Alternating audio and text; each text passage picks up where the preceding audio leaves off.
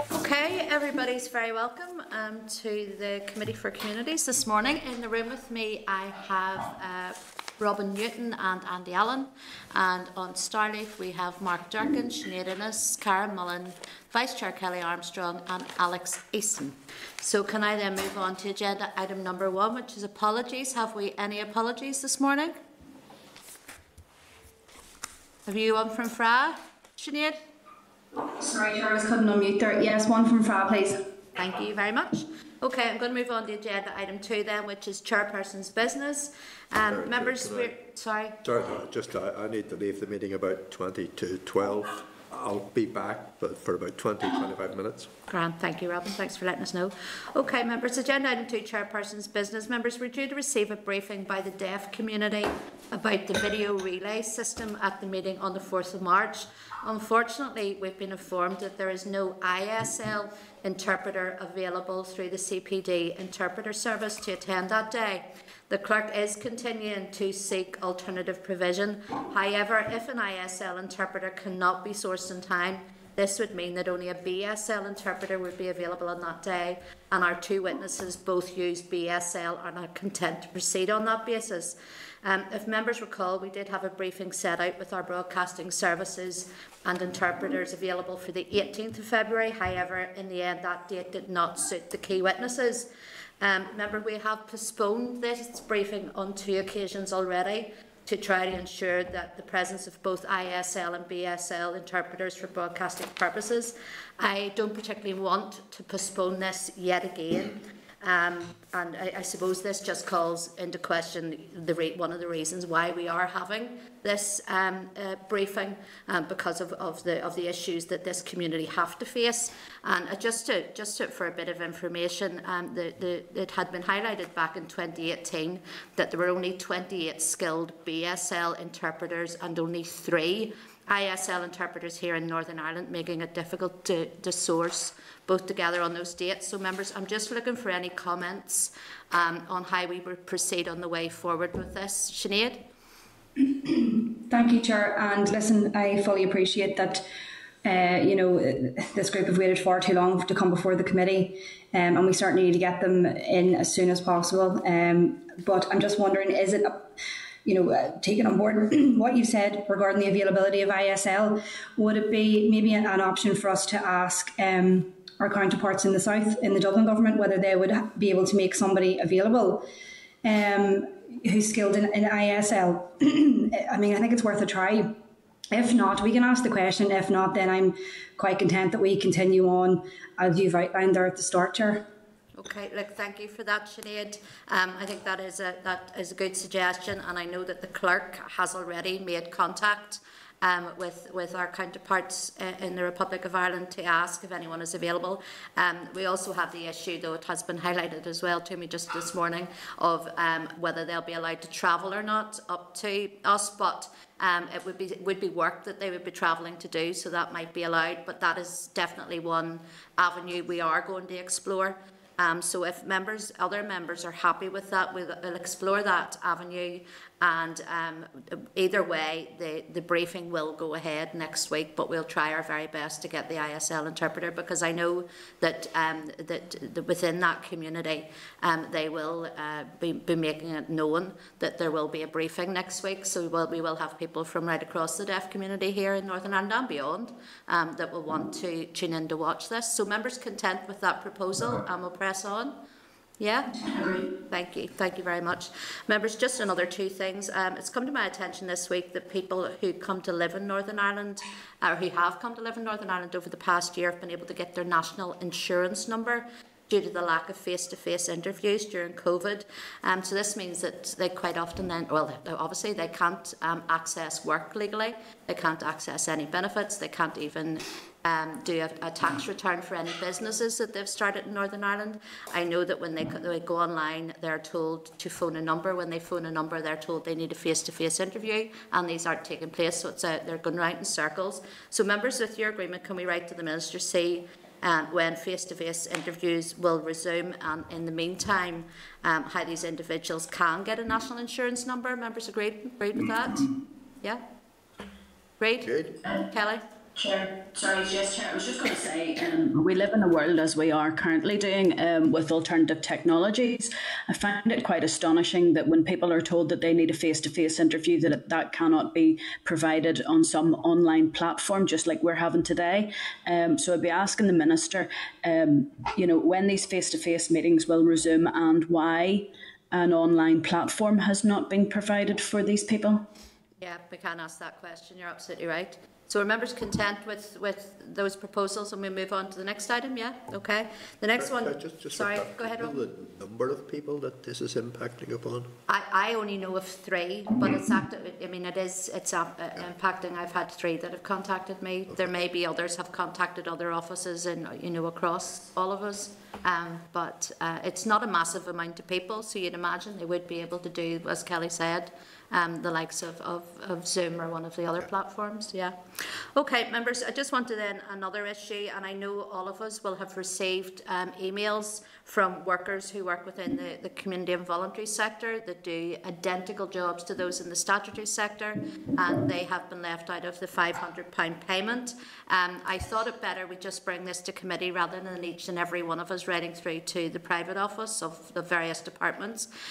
So if, with your agreement, I propose that we would write to our own Minister, the Finance Minister and the Health Minister, because this was originally something the Health Minister ruled out. We had heard from Unison over the last couple of weeks how staff working within those sectors are being treated very, very differently to those people who are fortunate enough to work in the statutory sector. So members agreed with that. No, Kelly, you want to come in? Yes, Chair, I'm glad that you brought that up because I was going to bring it up under any other business. I'm sure, like the rest, I've had an extraordinary number. I'm a little bit concerned by the content of the letters that have come through. As many people will know, I worked in the community and voluntary sector for a very long time before I became an MLA. It's a very wide sweeping call. It's not stating that it's just those people who have worked throughout the pandemic. It's for the whole community and voluntary sector. Now, there are people who have been furloughed.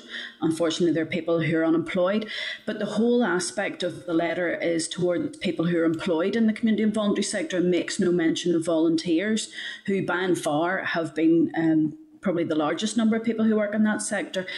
So I'm a little bit concerned at the ask. I don't think it's very clear. I think you're right that we should write to the ministers to ask what's happening with that.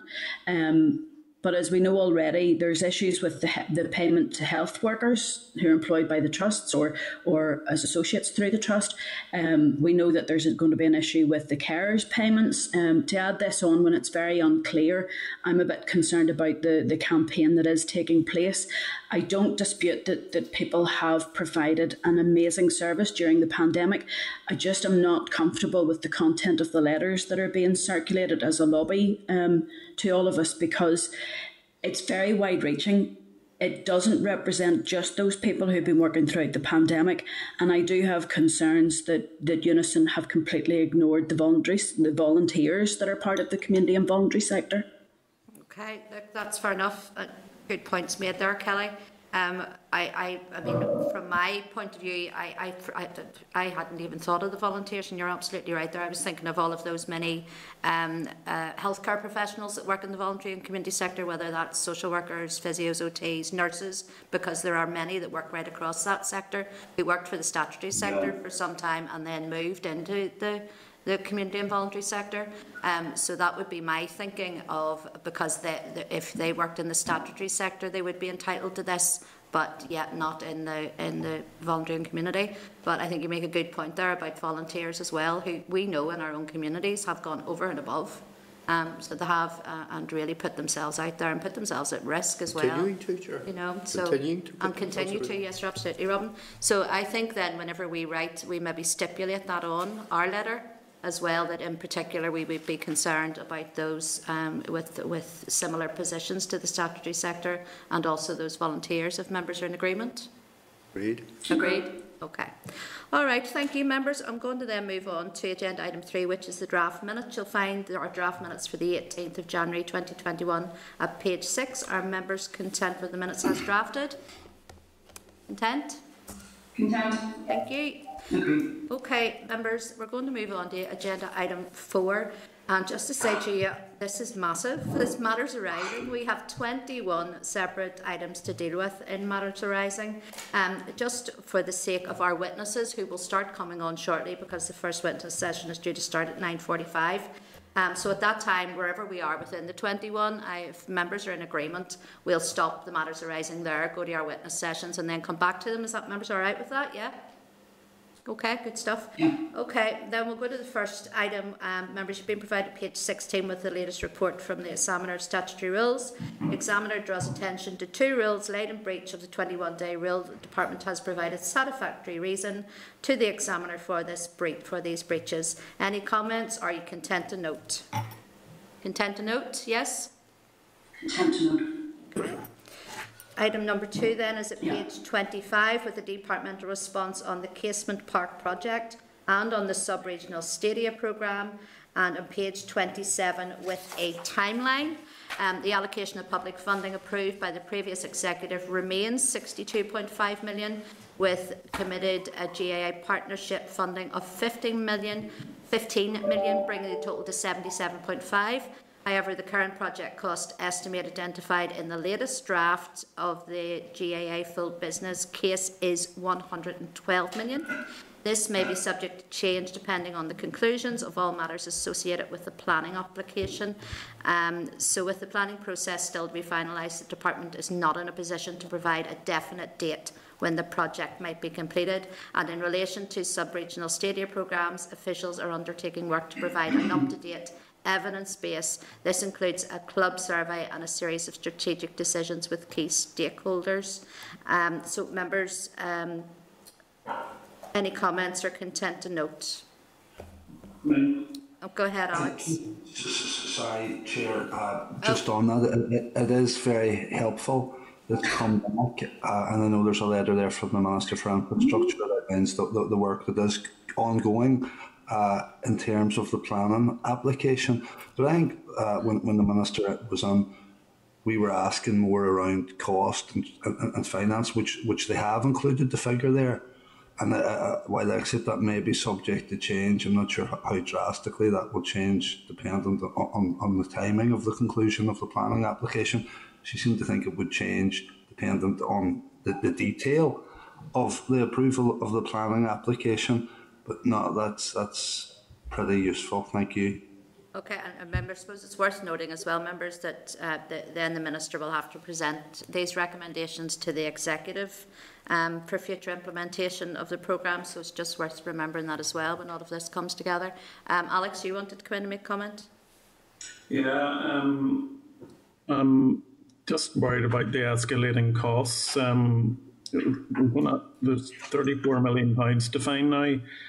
And, at a time when we need to support our workforce and businesses and our health service to get back to normal, hopefully, as we come out of the pandemic, and our education system to help our young people and stuff. I just don't know where this money is going to come from. I just think this is spiralling out of control, and I do feel that we really need to look at where this money is coming from. I do feel the GA are going to have to stump up a lot more money than they have.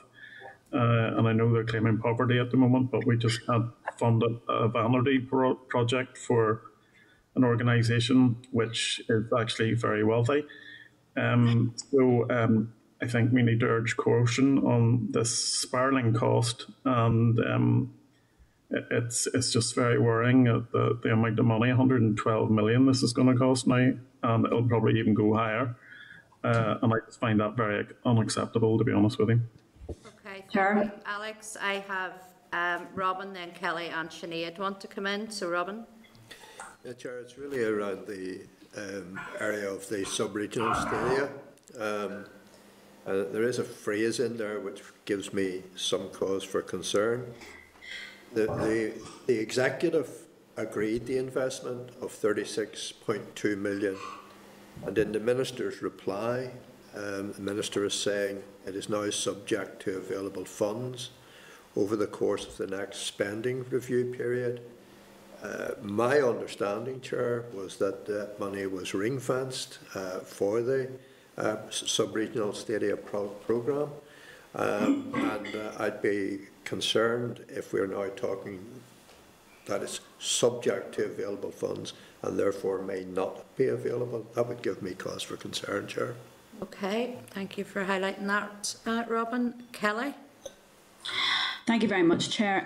Chair, just in response to Mr Easton's comments, this isn't a vanity project, and I would like the committee not to use such emotive language. The reason why it's not a vanity project is because Northern Ireland has invested very well in football. It's invested very well in rugby. Sorry, Mr Easton, you're shaking your head. They have. We have Windsor Park and we have superb rugby grounds. The sub-regional stadia is a concern for me, but as someone who has respect for all sports, Casement Park is an important project, and while a lot of money has been pumped into it, we have to remember that it has been unreasonably delayed by a number of issues to do with planning over the years, and that has spiralled the costs. The actual build project is probably not that much more expensive than it was to begin with, but the costs have spiralled because of unintended consequences of legal actions and other delays that have taken place. I believe that Northern Ireland is the only part of the whole island that doesn't have a big stadia for hurling or Gaelic football, and that is, we rightly should be investing in that. I would rather that the committee concentrated on the money side of things and didn't make such vanity projects. We could all say that the sub-regional stadia is a vanity project, but we don't, because that would be disrespectful. What I would like to say is, like Robin, I am very concerned about the sub-regional stadia money. I would like to see the Minister applying for investment through the Social Investment Fund, because that will provide a wealth of employment across the country when these stadias are being built. I think it's time that we did get this put to bed and put into a budget for going forward. The Audit Office has already raised concerns about Casement Park and the spiralling costs. I think on behalf of everyone in Northern Ireland, we would like to see that project started and completed so that the costs don't spiral any further. Okay, thank you. Sure. Can I come back? If you can just wait, Alex, because Sinead has to come in as well. I'm going to bring Sinead in beforehand. Go ahead, Sinead. Thank you, Chair. I agree a lot with what Kelly has said there. Now, I think I'm very disappointed in Alex's use of language there. This is not a vanity project by the GAA. This is an executive flagship project. Okay, just remember that. I think members in this committee especially need to be very mindful of the language they're using, because it can be misconstrued, and we shouldn't let our own political bias cloud our decisions that we have to make in this committee. And in terms of the cost, this will not be something that this committee will necessarily have to worry about on its own. As I said, this is an executive flagship project, and the executive will fund this project. The executive has given commitment to it numerous times, and again through NDNA. So, I mean, people should be rest assured that the executive will find the money for this project. As Kelly said, Gaels rightly deserve this stadium. We have not had proper facilities to train in, to play in for many, many years. Okay, so this project will happen, and I think members should be extremely mindful of the type of emotive and confrontational language that they use in this committee in terms of Casement Park, because people are watching and people are listening. Okay, thank you, Sinead. Alex, you wanted to come back? Yeah, well, just a load of nonsense from a couple of the members there about my comments. I refute that. Yeah, well, you're wrong. And my name's Alex, but you have no problem usually in calling me. But anyway, when we look at the Windsor Park development and Kingspan, they did not cost anywhere near this. Their capacity is a lot smaller, despite football being the biggest sport in the world. So to me, it is a bit of a vanity project. I accept that there's money from the executive that has to go towards this, and I'm happy enough for that. My concern is about these huge spiralling costs, and it is unacceptable, and it needs to be resolved, and money needs to be found to pay for this, and the GAA are going to have to stump up for it. So that is my argument. Thank you. Look, members, I don't want to start a row off here, and everybody is entitled to their opinion, certainly on this committee, and anything that has been said by any member is certainly not the committee's opinion, it's members' opinion. The committee have not formed an opinion on any of these issues, and I know this for some members, this issue does cause them a great concern, and for other members I absolutely understand as well that they see that this issue, this Casement Park is very much needed for that sport as well. So I don't want us to have any further argument on this, but each member is entitled to their opinion, but it's certainly not seen as a committee opinion. Are members content with me saying that? I know, Andy, you're waiting to come in, Andy. Chair, it's just to pick up on Robin's point in regard to the sub-regional, and again I would share Robin's concern on that, and I would ask if members are in agreement that we write to the Minister and ask for clarification on this. You know, it was not my understanding that it was subject to available funding, and I wouldn't like to think that that would be the case. I do obviously recognise that if we look at the Minister's capital budget for this year, I think reflecting on what the Minister bid for, I think it was something like 329 million in capital, and when she was allocated 224 million. So our capital budget is under pressure similar to the resource, and there will be pressures moving forward year on year as the capital demands and pressures increase. So I would like to get some further clarity on sub-regional, and I am somewhat disappointed that we seem to be continually consulting and engaging, and the clubs and stakeholders I spoke to feel that they provided all necessary information long ago to the department in order for the department to progress sub-regional, and I would hope that we can encourage the Minister and the department to get a move on with this, really, to be frank. Chair. Can I say, Chair, thank you for that, Andy. And many of the clubs that engaged in the process over the 10 years that we are at now have expended considerable amounts of their money in professional fees, design fees, discussions with professional bodies and so on in an attempt to take this forward. And yet, as a department, executive money agreed. We haven't expended one penny on cutting a sod, laying a foundation for the clubs that are going to be eligible for this support. I mean, 10 years, Chair, from it was agreed, and we haven't cut a sod yet. Okay, members, Andy has a proposal there along with Robin around the sub-regional state. Are members happy enough that we send that through to the Minister to ask about that issue? And are members happy we move on to item number 3, which is about Casement Park as well? Yeah? Okay. All right, members, item number 3 then. If you turn to page 29 of your meeting pack, and there's a response from the Minister for Infrastructure in relation to Casement Park planning application. The Minister states that there's been considerable progress towards issuing a final decision. Officials have been working at pace to progress the required planning agreement, which must be in place before the final planning decision can issue. The Departmental Solicitor's Office and the GAA's legal team remain in regular contact, and both parties are keen to reach agreement as soon as possible. Given the required legal skills required for the drafting of the planning agreement, the Minister is satisfied that the appropriate staff complement from within the department is involved in the planning application. Again, members, can I ask, are there any comments on this? Are you content to note? Content? Yep, okay. Yep, go ahead. Who's that? Sinead, yes, go ahead. Sinead, yeah, listen, look, I note the Minister's response and I'm grateful to her for the response, but I still maintain that 4 months since she made that announcement is simply not acceptable.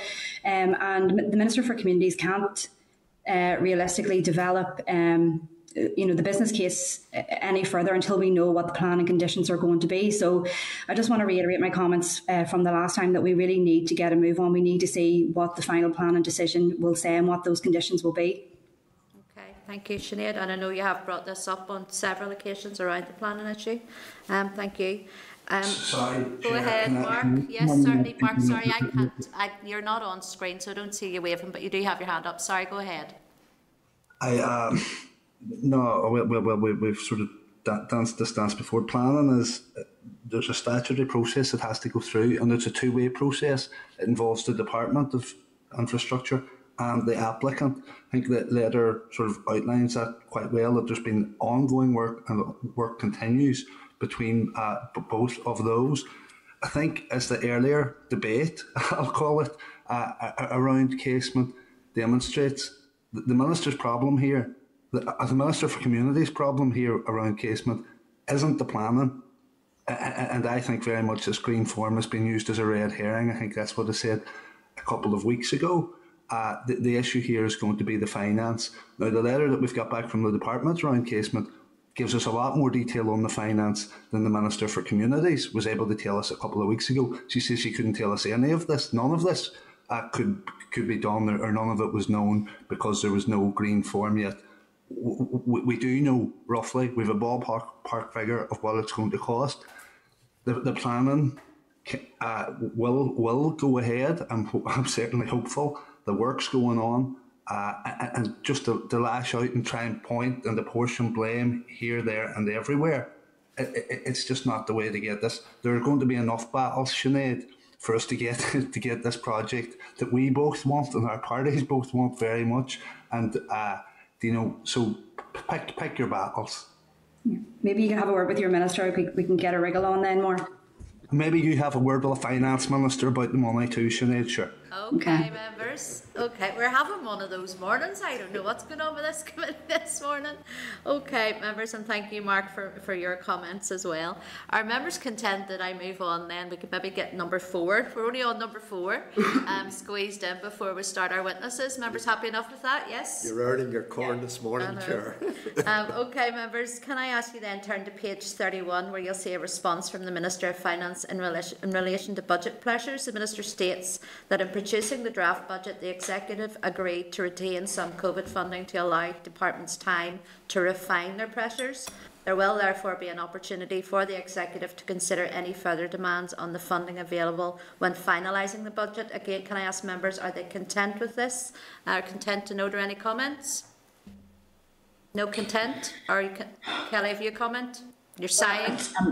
Yeah, I'm not really content with it. My concern is that this ongoing debacle with, I know we've got a piece to do in the chamber next week on the budget, but a number of organisations are now putting their staff onto protective notice because yet again we cannot provide them with letters of offer or even an indication of what the budget will be. I think we all as parties have agreed that we need to have multi-year budgets going forward, and hopefully this will be the last one, but there's very little we can do about this as a committee at this stage. Okay, thank you, Kelly. Any other comments or content? I move on. I'll try and squeeze in one more before we go to first briefing. Yeah, content? Yes? Okay, members, can I then ask you then, we'll move on to item 5 on this, and that's at page 32. You'll see a response from the Minister for Health on queries to minimum unit pricing. The Minister has made a commitment to have a full consultation on this issue once the new substance use strategy has been finalised.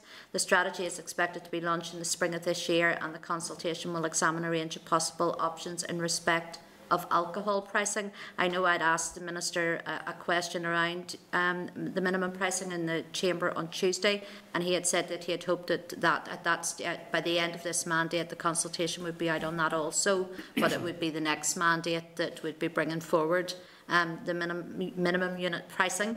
That's so difficult to say. So members, are you content to note that item of business as well? Yeah, content? Yes. Okay, where are we time-wise? I think we might squeeze one more in. Yeah. We'll go then to page 34 with a response from the Minister for Finance on queries to the UK Shared Prosperity Fund. It is anticipated the fund will be worth 1.5 billion per annum. However, the Department of Finance does not as yet have any details on its allocation priorities or delivery mechanisms on either the pilot or SPF. The Minister states that Whitehall engagement and information on the fund has been severely lacking, which has prevented meaningful engagement. The Minister also stated that he is actively working to secure this funding for groups in the voluntary and community sector and the wider community, and will continue to do so. I read that letter and found that very disappointing of how our Finance Minister is not getting that information from Whitehall. I certainly feel as a committee we should be supporting the Finance Minister. I would be more than happy if the committee were agreement to write ourselves through to the Westminster and to ask that this issue be addressed. Because I think we've heard from various groups within this committee in evidence sessions that are very, very worried about their future and the Shared Prosperity Fund. and how many of those great projects will possibly have to end. And we know that some of them had said it taken years for those projects to actually get up off the ground. So members in agreement with that we write a letter of support for the Finance Minister. Kelly, go ahead. I was going to say absolutely, Chair. If you weren't going to mention it, I was going to ask for it. Can we also perhaps add in the Secretary of State, because it would be useful perhaps if his influence could be used to explain exactly why this is so important for Northern Ireland. Other regions of the UK may not have had as much benefit of European structural funding as we have had over the years. But if we find that the replacement for it coming from Whitehall is going to undermine the work, especially in peace building and shared society building across Northern Ireland, then we have to call it out as something's going wrong here. I know and I appreciate that there will be hypothecated restrictions on this money when it comes here, but I do have major concerns. I think we should add in the Secretary of State as well to ask him to get in contact with Whitehall too. Okay, thanks, Kelly. Robin, did you want to make a comment? Yeah, Chair, that letter was written on the 15th of February. Is there not some clarity emerging within the past 24 hours? I am unaware. I haven't heard anything. You maybe know, or have listened or heard something or read something. I haven't. Yeah, I thought so we'll check that. I thought there was, but I mean, an agreement that we should write. Okay. Seek clarity on the matter, yeah. Okay, we can double check that, but I think we'd certainly need to support the Finance Minister in this for the sake of all of those groups that have written to us and come before us in this committee. All right, members, I am going to then suggest that we stop at that item and we'll move then into our evidence gathering on the bill, and then we'll come back. So I try and remember where I am, which will be doubtful. So bear with me to flick through all of these pages. All right, okay. So then we're going to move then. Sorry, Mark, your hand is up before I move on. Or did you want to make comment on the last issue? No? Okay. All right, then can I ask then if all the members could be taken out of Spotlight, and then could ask if Karen Smith, David Brown and Francis Burton be brought into the Spotlight. Members, we're moving on now to agenda item number 5, which is a briefing from NILGA on the Licensing and Registration of Clubs Amendment Bill. You'll find this agenda item at page 93 of your meeting pack, and then can I formally welcome Karen, David and Francis to the meeting today. I think, Karen, it's yourself that is going to give us a briefing. You have 5 to 10 minutes to brief us, and then that will be followed by questions from members. So please go ahead. Thank you very much, Chair. If I can just maybe ask Councillor Francis Burton, who is leading off our delegation. So Francis will be giving the introductory statement for us. Brilliant. Thank you. Go ahead, Francis. Good morning, members. NILGA welcomes the opportunity to meet with the committee this morning, and we hope that our evidence will be helpful in assisting the committee to develop the bill, which I hope will get over the line this time.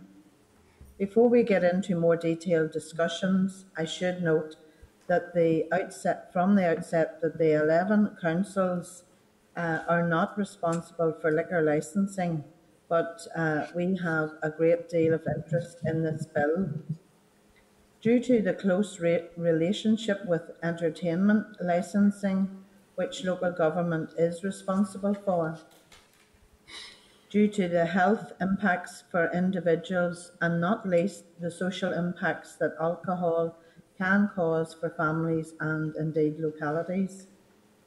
NILGA is keen to ensure that the bill, when passed, enables a modern and contemporary licensing system that is easily understood and which ensures that Northern Ireland is welcoming for visitors while not making social problems worse, particularly for residential areas close to licensed premises. As our high streets change and as we encourage people to move back into our towns, villages and cities, we need to ensure that our legislation does not create future unintended consequences and is developed in a way that will enable suitable licensing approaches locally. As councils, we are concerned about the potential impact of Clause 3. As we've stated in our written submission, and we believe that there may be a rolling back of council powers in the tying in of entertainment licensing with liquor licensing.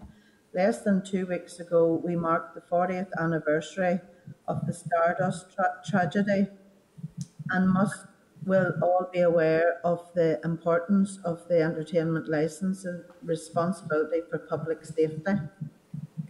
I would like to take the opportunity to again welcome clauses 6 and 8, which NILGA believes will be extremely valuable to local economies through licensing of major events, support for local producers, and by enabling retail sales at markets. The current pandemic has had a massive impact on local small businesses, and we believe that this legislation is if developed in the right way, can be a means to recovery for what has been a hugely impacted sector.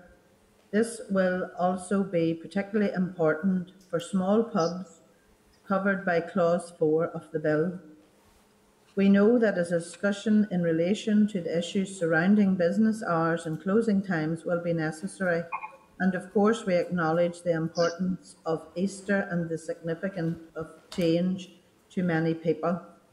NILGA is happy to discuss the clauses of the bill with the committee, particularly those related to young people, and we believe that there is a need to ensure that the department keeps licensing requirements under regular review to meet the needs of our rapidly changing society, technology, and our entrepreneurs. We are keen to ensure that as evidence-based approach is taken to the development of legislation, and wish the committee well as it endeavours, which may require some research on licensing law in the countries where the largest number of our visitors originate, and on relevant emerging technologies and innovations.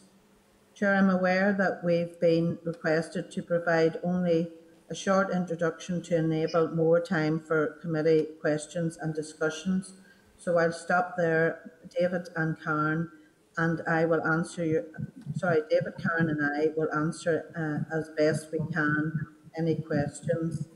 I trust our comments will add value to your considerations. Thank you. Thank you very much, Francis. And for many of us here in this committee, sat on councils for a number of years, and I remember certainly issues around antisocial behaviour and licensing and entertainment and all of those things, and the various trials that had set whenever I was on council. So I'm a bit interested on maybe looking at this clause 3 a bit more, on just how you feel this will affect the entertainment's licence tied to the liquor licence. Just give some examples, maybe, Francis, to the committee of just how you see this affecting you in your role as councillors. Chair, if I can maybe suggest that David Brown, who's the chair of the Institute of Licensing in Northern Ireland, might be best placed to answer that query on behalf of NILGA, if that's okay. Absolutely, go ahead. Yes, Chairman. I think it will sort of handicap the councils to the degree in how they do licence and regulate premises, particularly at night. There have been problems, I think, across the province at the moment with late night licences around maybe 2 and 3 in the morning without alcohol and possibly causing problems for the police. But I do think it will very much limit what the council can do to try and alleviate the problems for people in the local areas, because I think the council is really the best place to deal with complaints and problems around late night activities. Okay. Can you give an example of any kind, just to help the committee, just to see this in their mind's eye, of where you would see that, how a problem would arise? Well, I think the council, I mean there's some places, maybe speaking from my own area, we have hotels. So we had a hotel outside the borough, which we did allow to operate at 3 in the morning. It did allow then, we've been talking in other parts of the legislation about dispersing people and giving them longer time to be on the premises before, so that they don't all go out at once. So the premises were able to operate on for a time, allowed to serve tea and coffee, etc. after the drinking and disperse slowly. But possibly within the towns, we would never have allowed a late night licence like that because of the activities and the disruption that it would cause to local residents. But I think councils are better placed to deal with it, to look at those issues. I suppose you're absolutely right. Councils and councillors are very much live within their communities and work within their communities and actually know where the hot spots are and know where the problems are. So that's where the angle you would be coming from there, I assume then, yeah? It is, yes. I think we are better placed. And also it's probably, to deal with a problem, I think it's quicker for the councils to deal with that through the our licensing system than to have to maybe to go back to court for the courts to deal with those problems, which is expensive. And I think the general public don't particularly like to go to court to maybe get a late night license or licenses, put an objection into those through the court system rather than our system. Right, look, thank you for that. I'm going to then just ask you on the other issue that Francis had highlighted there as well about the age limit and specified underage functions. Do you have a view on what that, you'd made comment about a lower age limit in your submission. Have you any idea of what you would see that lower age limit to be? Do you want to do it? Sorry, Chair, maybe if I could come in on that. Certainly, whenever we looked at the bill proposals, it seemed to us that it was very much geared towards teenage events, and I suppose really it's just to allow clarity for licensing officers in relation to the age of children who would be allowed to be at those events. And I mean, really, I suppose whenever you're looking at younger children, you might be more talking about the family type events like weddings or christenings or whatever. And certainly the main concern that was expressed to us was really in relation to the young people's events, particularly that whenever they get to a later stage of the night, that there's a danger when if everybody is released into the street together, there's a danger for young people mixing with older people, with adults who have been drinking. And also really the consideration is that we were very supportive of the clauses in the bill which required parental supervision of younger children as well. So it's really just to make sure that there's clarity and that sort of cut-off point to, I suppose, support teenagers who want to have events in grown-up premises, but not, to protect the much younger children as well. Yeah, and I suppose that issue actually hasn't been highlighted with us as yet, and you make a good point there, where you do have an underage function that is possibly finishing at the same time as other events or functions or general drinking in a bar of a premises, and everybody's spilling out onto the street together. And I know you'd create the 1 AM finish for underage functions. Would you have a view then that should be set at a different time? Chair, I think it's back to that local flexibility and what's appropriate in particular areas. And I think that David has made the point about the fact that councils have maybe greater flexibility than the regional court system would have in relation to that kind of decision making. And there will be areas where it will be suitable for underage events to be run in a certain way, and other areas where it wouldn't be. But maybe, David, if you want to come in on that would be helpful. Sorry, on the question of underage? Yes. Yeah, I mean, underage discos have always been an issue, I think. Certainly from my experience over the years, they have been problematic because of the lack of control of those discos and putting proper measures in place for them. So I think any legislation that the Assembly does bring forward certainly needs to look very carefully at how there's greater controls put on those types of functions. And certainly that there should be a distinction, I think, made between those types of functions in licensed premises and a normal disco. So there is a distinction there. But it certainly needs to be greater guidance for the council if we are going to have these discos that we can control and monitor them to a greater degree. Okay, look, thank you. Both you made some good points there. I'm going to open up for members. I have Kelly and then I have Robin. So can any other members please signify if they want to come in? Kelly, can I go to you? Thank you very much, Chair. Thank you very much all for your presentation today.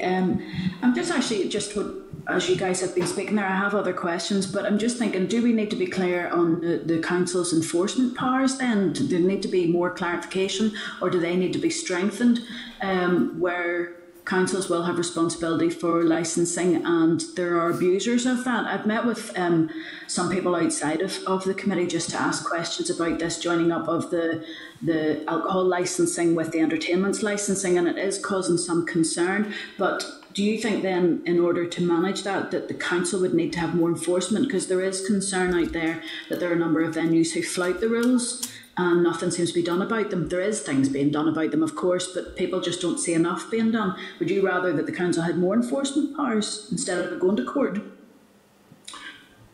So I'll answer. From my point of view, there's a distinction between what the police can do and what the councils can do.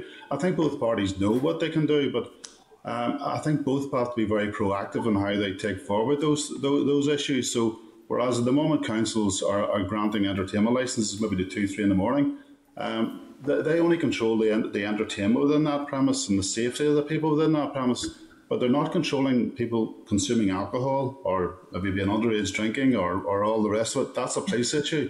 So whether there needs to be a movement that the council will get more powers to deal with that, I don't know. But our role is safety and noise disturbance, and I know the police have a role in that too. But there is sometimes there's a mismatch. I know certainly in my own area, and over the years we worked very closely with the police and tried to align those issues. There's also, I think, within both parties need to know what the other party can do. The police need to know what the council can do, and we need to work in tandem. And those powers need to certainly be strengthened and looked at. Yeah, but probably the public will be the third spoke of that wheel to make sure that they know who's responsible. That's brilliant, thank you. I just want to ask a few questions about your submission. So when you talk about local producers, you've talked about being very comfortable with that local producers licence being extended to allow drinks to be purchased to be consumed off premises. Maybe I'm not particularly interested in local producers selling on premises in a taproom type function.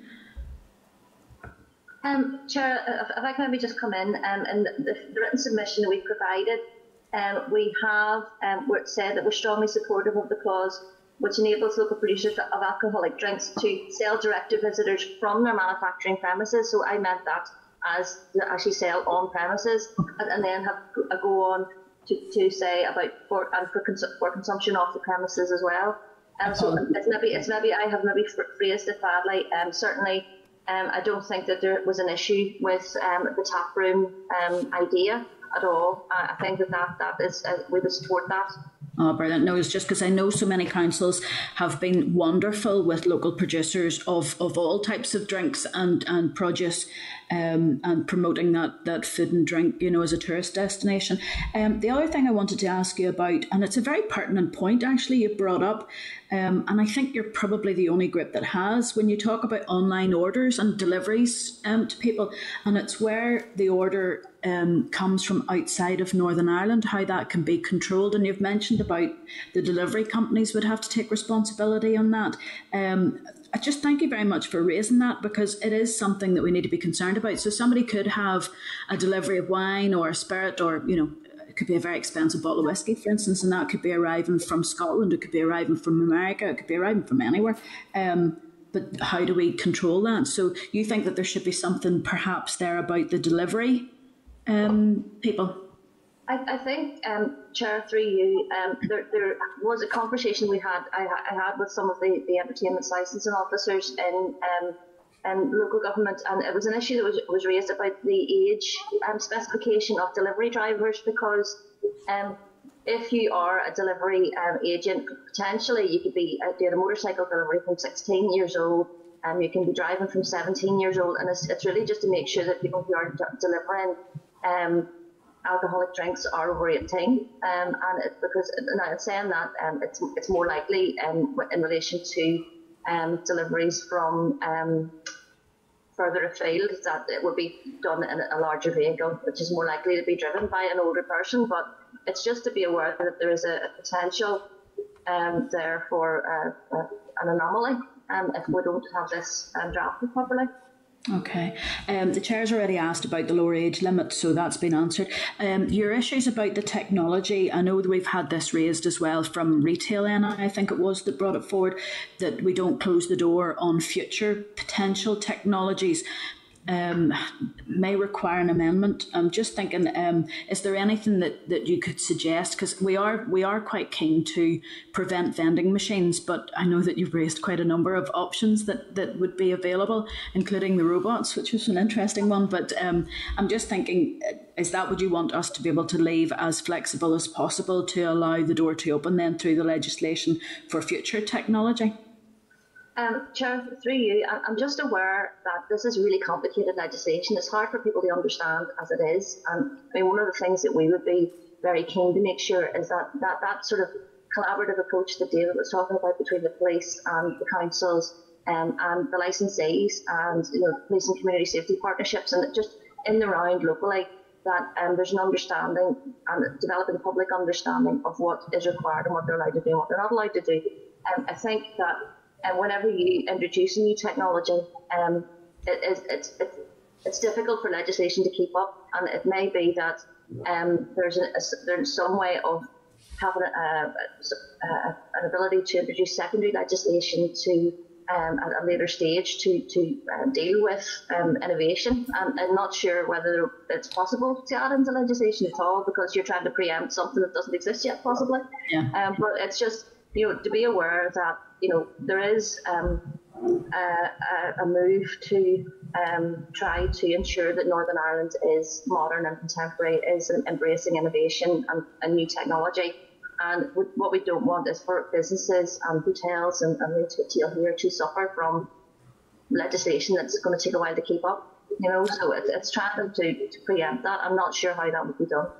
No problem. My final question, I just wanted to ask your advice, because the point that you raised earlier about young people from underage functions coming out at the same time as adults who've consumed alcohol, possibly from the same premises, because the underage function could be in a function room, at the bar in another part. I'm just thinking about the drinking up time. So drinking up time can be extended to 60 minutes.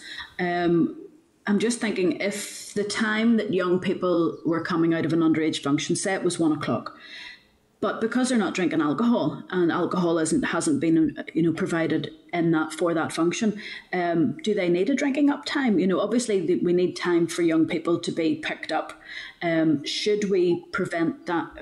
Would you think that 30 minutes would be plenty of time to allow those young people to be picked up and taken away from that venue, so that the drinking up time doesn't really apply? That extended drinking up time doesn't apply then to underage functions?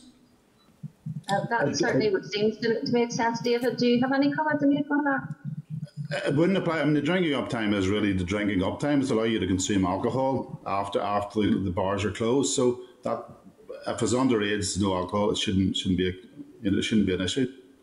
Yeah, thank you. I think it's an interesting point, because if we are going to differentiate, or we're considering differentiating, the drinking up time shouldn't be, taken into consideration. We want to make sure the health and safety of those young people when they're leaving, a premises is certainly looked after so that they are able to be picked up safely. But drinking up time to me doesn't seem to apply in those underage functions. It's an important consideration, Chair, for you, that and it also ties in with what we're saying about staggering sort of closing times, and particularly in more urban areas like Belfast, where there's a tendency for everybody to close at the same time and everybody to spill out onto the streets. No taxis available, and they can't get home. So it's trying to locally have that sort of place-based approach to deciding what, with the industry, what should happen in that local area and what's appropriate, and to make sure that we cause as little nuisance to residents as possible. Because obviously we are trying to bring residents back into urban centres post Troubles, to make it a more 24-hour society to a certain extent. But that brings its own problems, and this is one of the issues that needs proper consideration.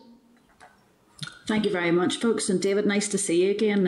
I was in council at one stage, but thank you very much. That has answered a lot of my questions. Thank you. Thank you, Chair. Okay, thanks, Kelly. I have Robin and then Karen. So, Robin.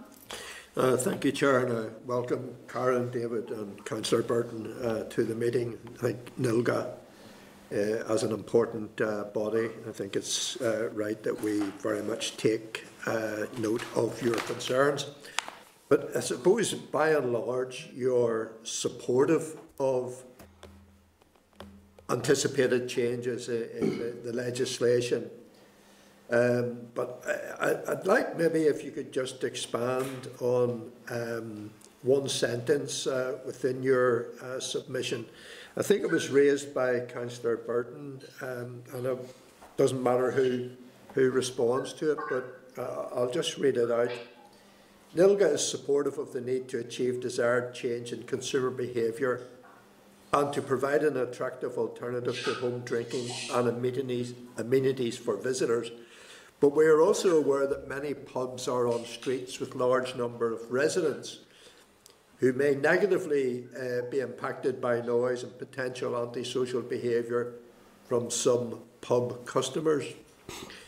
Maybe whoever would like to perhaps expand on your thinking within the document in that area. Can I maybe come in, Robin, on that? I suppose if you're looking at an urban area, one of the issues we would have in Mid-Ulster, and I'm a member of the Policing and Community Safety Partnership, and we have a nighttime economy group within that.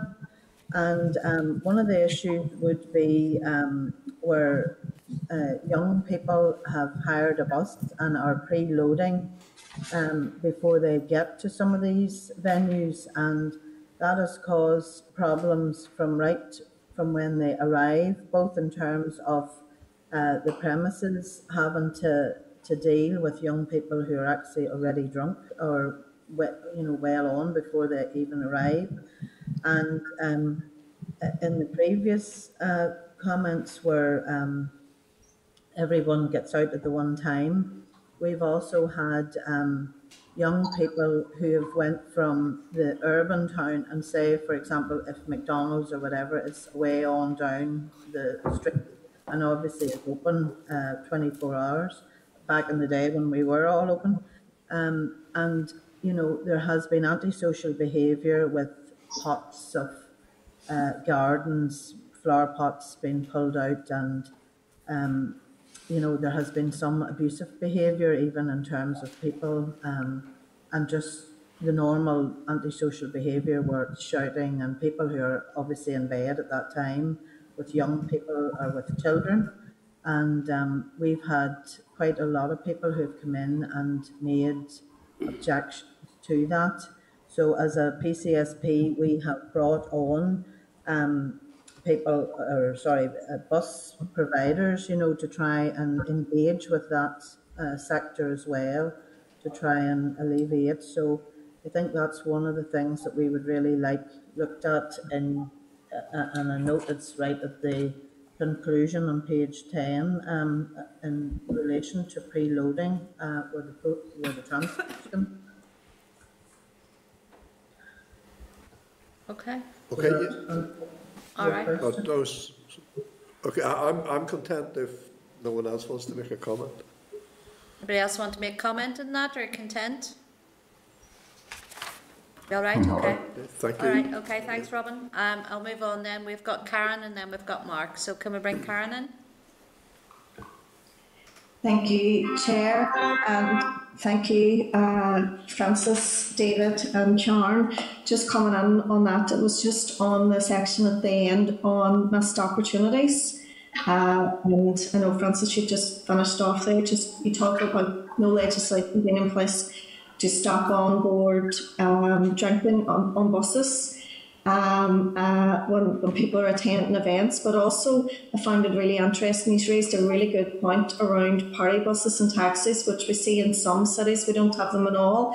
But they were, when we were out and about and allowed to celebrate stuff, they were being used more.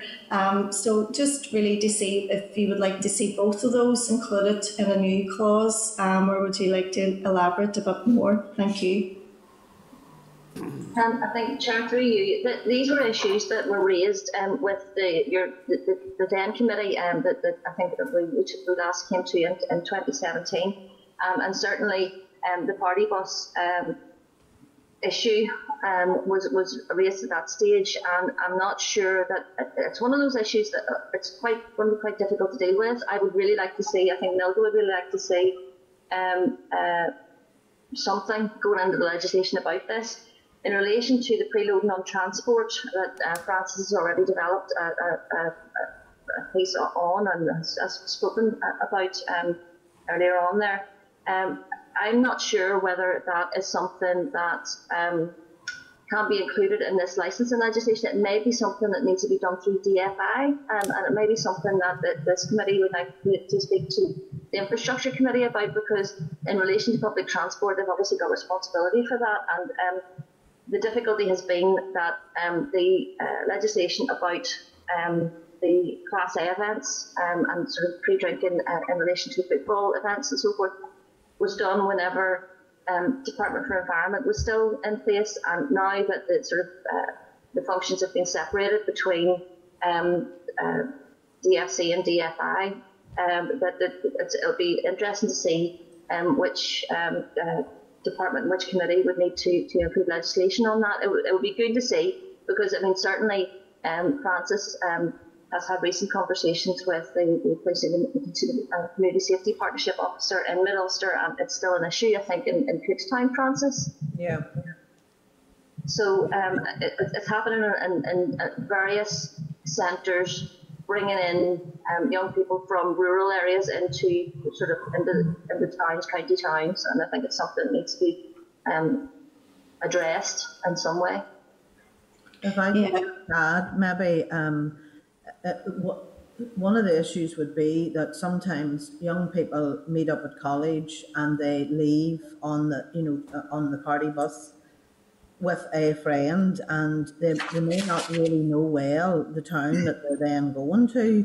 So if they arrive intoxicated and the friend goes off with someone else or goes on into the establishment, we have found that we've actually had to bring on, like, street angels, they're called in Cookstown, where they have worked with some of the venues to try and ensure that whenever these type of incidents happen, that young person is not just left on the street abandoned, because we've found at times that there is young people who are actually left on the road, which is obviously a danger for them in all types of, they could be attacked or assaulted or whatever.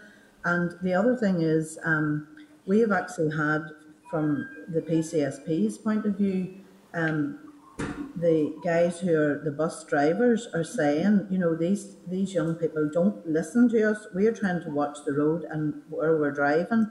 We do not have the power to take the alcohol off them. You ask them to sit down politely. Sometimes they do, sometimes they don't. So it can be a real distraction to the bus driver as well.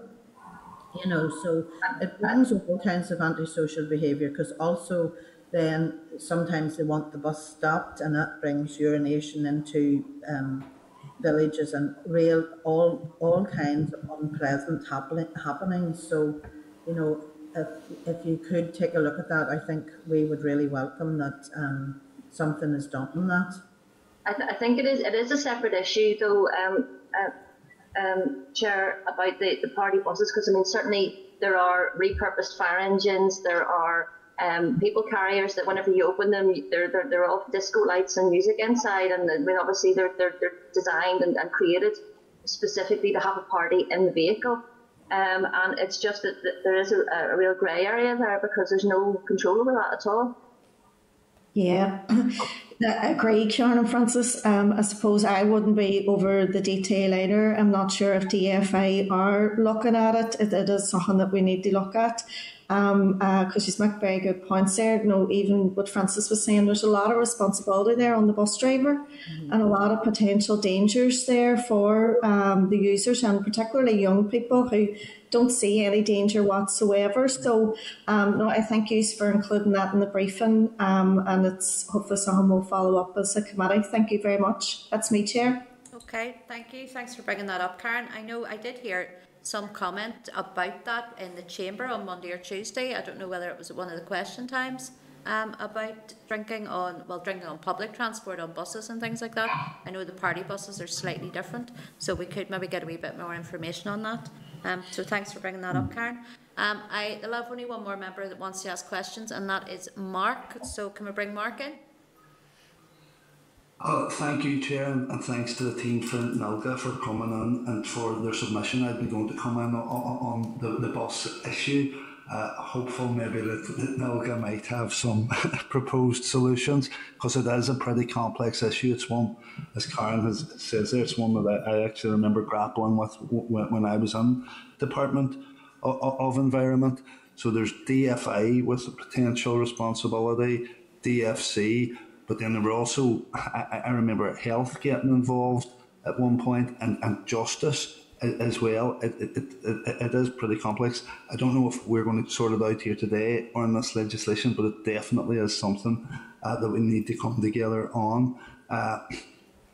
It's difficult, it's complex. You know, I remember at one stage someone coming forward with a proposal that you just ban alcohol on buses, but that can't be done either, because that would apply just as much to the man or woman who'd been to Marks and Spencer's and got their shopping, got a meal deal that included a bottle of wine, and jumping on a bus to go home. They'd be breaching that as well. It's difficult, all right. But just, and we'll move on from the buses. I think we'll be hearing shortly about the phenomenon of roadside pints, which cropped up during the lockdown, whereby licensees were providing alcohol from vans or vehicles to customers' homes. Now, this may have been a pandemic-related phenomenon just in the end, when we can all get out of our houses and the pubs again, but it could also be part of a wider societal shift to home deliveries and businesses adopting accordingly. I was just wondering, did NILGA foresee any problems with this? Chair, there's a couple of different issues there. I mean, there's one in relation to, we've already touched on, about the delivery drivers and making sure that they are in the right age bracket. But I mean, really, the part of the issue for getting the licensing regulations right and licensing legislation right is to try to deter people from sitting in the house alone and drinking a huge amount of alcohol. I mean, it's essentially to try to get the people out into pubs and creating a more social culture that is a responsible drinking culture. And I think that, I mean, certainly I know that there was a premises near me who was delivering draft pints at the roadside during the lockdown. I'm not sure whether that's still continuing, but you know, it was seen to be a service to people who weren't able to get to the pub. You know, so it's as I said about innovation, people will look at and will be entrepreneurial, and we need to encourage people to be entrepreneurial, but in the right way. So there are a number of issues there that need to be taken into consideration, and I'm not sure that that those aspects are going to be solved within this legislation. But certainly, it's something that we need to take into consideration, whether or not there's a limit to the amount of alcohol that an individual is able to purchase from in that delivery context. But then that's leading into difficulties with individual freedoms, and you know, it's maybe allowing things to happen from supermarkets where people can go and get alcohol themselves, and sort of causing difficulties for smaller retailers. You know, so there's a lot of considerations there that need to be really looked at. Okay, thank you, Karen. That's me, Chair. That'll do for today. Thank you. Okay, Mark, thank you, and thank you again for highlighting some issues as well that haven't been highlighted. Members, no one else wants to make comment or query at this stage. Look, can I thank you, Francis, Karen and David, and Nilga in general, for certainly for the submission that you put in, but also for coming and briefing us here on the committee today. You've certainly highlighted some issues that haven't been highlighted before, which is great, and certainly your input has been invaluable. So thank you very much for joining us. Sorry, Kelly, did you want to come back in again? Your hand's up. Sorry, yes, Chair. I just wanted to say, when I received this paperwork on behalf, from the guys, I had a wee bit of an investigation. When Mark was Minister, I have to declare an interest and say that I was on the Alcohol on Buses working group with the DRD at that stage, or he was with the Department of the Environment. The Justice Act 2011 already prevents anybody from travelling on a coach to sports matches and consume alcohol on the bus. Mark has raised the issue. It's PSV licensing that is the mechanism through DFI. PSV is the Public Service Vehicle Licensing.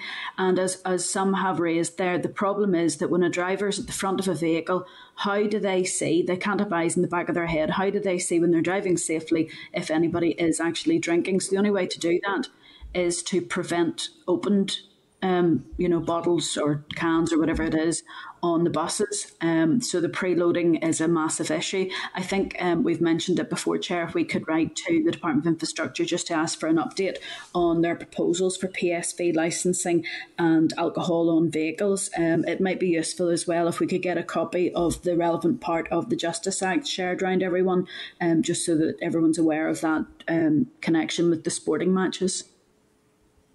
Thank you, Kelly. Thank you for that, and thank you. We'll action that as well. Okay. Well, my screen's gone off. No, it's back again. As I was saying earlier, Francis, Karen and David, thank you very much for coming in front of committee today. Thank you. Thank you. Okay. Bye. Thank you. All right, members, can I just take a quick break here? Do we see if we can get our computer system up and running again? We know we have Mark from the PSNI is waiting to come in, so we'll be with you very shortly. If just take a small break. This is the Northern Ireland. Okay, members, we're going to move on then to agenda item 6, which is PSNI briefing on the licensing and registration of clubs amendment bill. Also, you'll find this agenda item at page 105 of your meeting pack. And can I then welcome ACC Mark McEwen to the meeting. Mark, you're very welcome today. You have 5 to 10 minutes to do an opening brief. Don't feel you need to use all of that time if you don't want to, because it will allow more time for members to ask questions. So Mark, can you please go ahead? Thank you, Chair. Can you hear me okay, Chair? Yeah? Can indeed, yes. Okay, thank you. Well, first of all, thank you very much for the opportunity. We really welcome the review. We're very keen to help and play our part in bringing licensing legislation up to date. And I think what's really important here is providing clarity for the public, for businesses and for ourselves and other enforcement agencies. Legislation is clearly a key aspect of enabling businesses to thrive, to enable a thriving nighttime economy and ensuring people are able to enjoy themselves and are kept safe. It is one aspect of that. It's obviously the most important, but there, as members are aware, there are other elements to that in terms of how we manage events and how we actually manage these things on the ground. And sometimes legislation can have unintended consequences. So we really welcome the amount of consultation and thought going into this. Of course, we want to play our part in enabling that thriving nighttime economy and people to be able to enjoy themselves, balancing that with the needs of other businesses in various areas and the rights of people to enjoy their home. We're very keen to work collaboratively both through this process and in the joint inspections that we carry out with councils. We hope to see that continue. And indeed, throughout coronavirus, for the first time we had representatives of the Department for Communities out on those inspections with us, and we found that really helpful and informative. And I think working in that collaborative way enables us to to create that environment we've talked about and to deal with those who step outside of that and who put people at risk. Just working through, I'm quite happy to run through the sort of clauses that we think are of particular importance to ourselves and as part of this review, and give a quick view of it and then take questions. So in terms of I think it's clause 2, the shift from Article 44 and Article 44A, the change of up to 104 times per year, and the ability for licensees to apply through the court for an extension.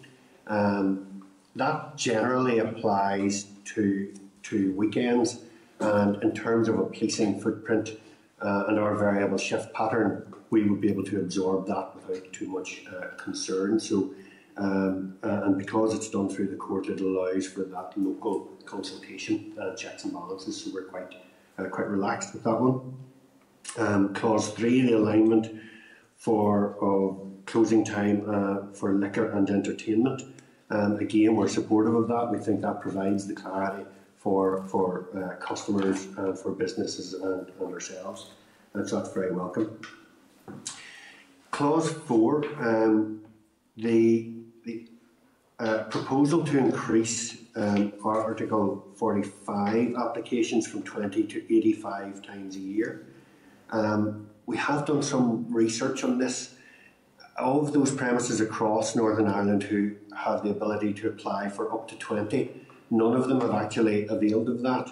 And that's not just in the last year because of coronavirus, but previous to that. It doesn't in effect pose us any real concerns, but what it would do is have an impact on resourcing for police in terms of the administration of it, if it were to be taken up. But probably more importantly, it would have an impact on resourcing on the ground, because unlike the previous element which fits with our variable shift pattern, this wouldn't, and it tends to apply to, I suppose, what would be classed as more rural pubs, where we wouldn't have that nighttime economy footprint present. So that would cause us some concerns. In terms of clause 6, the major events issue and the department's role as potentially administering that. Again, it's not really for police to comment on who does the administration of it. It would normally be done by the court. We would like to see the detail on what the consultation process would be like around granting of those licences. How is that balanced with other businesses and other residential areas in whatever area it might be? What are the parameters, the procedures, and the sort of appeal mechanisms, and indeed the inspection regime around that, and who would be the final arbiter? All of those things I think need to be ironed out before we could collectively, I think, come to a view on it. Some of the bigger issues that are very welcome by ourselves and I think by the hospitality industry, the underage functions largely affect things like school formals. Clause 11, which proposes to come up with a solution to allow those to go ahead in a safe and controlled manner, I think is very welcome by ourselves. I know that it has been a loss to the hospitality industry. And frankly, when we have young people being able to enjoy themselves in that sort of controlled environment, it's much safer than if the alternative, which is often they're quite innovative and come up with solutions themselves. So we welcome that, as we do clause 12, which clarifies the law just in terms of young people being present at functions, and I suppose weddings are the one that springs to mind as the clearest sort of example of that. Again, clause 13, just clarity on delivery of intoxicating liquor to young persons being outlawed is welcome, and the policing of it is a very different matter in terms of how and who does that, but it's welcome nonetheless. The occasional licences, clause 18, the proposal that police can apply to put conditions such as specific areas for under 18s, not to have an alcohol-free area for events and concerts. Again, that's very welcome and we think helps with just keeping young people safe. So in essence, those are the main aspects of this for us. The clause 22, the sporting clubs, we have no objections to that, and many of the others are sort of probably lower down the list. So I'm keen to allow people to have questions and a good dialogue on this. So I'll probably just leave my opening remarks there, Chair. Okay, Mark, thank you. Thanks very much for that, and thank you for your submission as well. Mark, I suppose this actually would have been very interesting for the committee had we been in normal times to actually have spent some time with their local police officers at night. I'm someone who is a Belfast MLA, but also someone who served as a police officer for 10 years and in Belfast and remembers very well. Way back then, you're talking some time ago, you're talking 30 years ago, just the pressures that the police were under when it came to that sort of 1 AM time frame and getting called all over the place because of various antisocial behaviour. And actually quite a lot of it was more to do with very vulnerable people actually that needed help rather than the antisocial behaviour. So it would have been really quite good for the committee to be able to spend some time yourselves at our nighttime economy, but sadly with COVID that's not doable. I just want to pick up on just a couple of points. You had said there from what you'd said that the PSNI, you believe, do have the resources to cope with the increased demand, whether that is the occasional licences or the drinking up time, and that is good to hear that from you. I just want to then just ask you, you'd said there about, you'd stated in your submission about the introductory of the 1 year trial period, and you would support that 1 year trial period. Now we know that it's not within the bill. It's not written within the bill that must take place. Do you think that needs to be included in the bill then, that we look at that? I know it's been brought up by other people as well. Yes, Chair. I mean, it's interesting when you say the pressure that comes at 1 AM, with kicking out time, if you like. We think that the 1 hour drinking up time would alleviate that somewhat and just allow for a better flow. As I mentioned at the outset, there are other aspects to the implementation of this to create a safe environment. So the transport infrastructure needs to be right. So night buses, taxi ranks, and the marshalling of those taxi ranks, all those layers of control that collectively we can put in to ensure people's safety, I think are very important. And I think, yes, having a 1 year trial period allows us to review, see if it has achieved the objectives we want, which is actually less nuisance, less antisocial behaviour and less assaults and things like that. And then perhaps review it and come back to it, I think would be just a useful tool for all of us. Yeah, again, I'm old enough to remember whenever, when I was in my 20s, there was a 24-hour bus service. I remember many times getting the bus home from the city centre, and bus drivers were absolutely fantastic, especially with the females. They nearly left you off at your front door rather than at a bus stop, to be walking. So I do remember that, and I remember it did work very well then. So I do think certainly you're absolutely right. Our transport infrastructure does not support quite often our nighttime economy.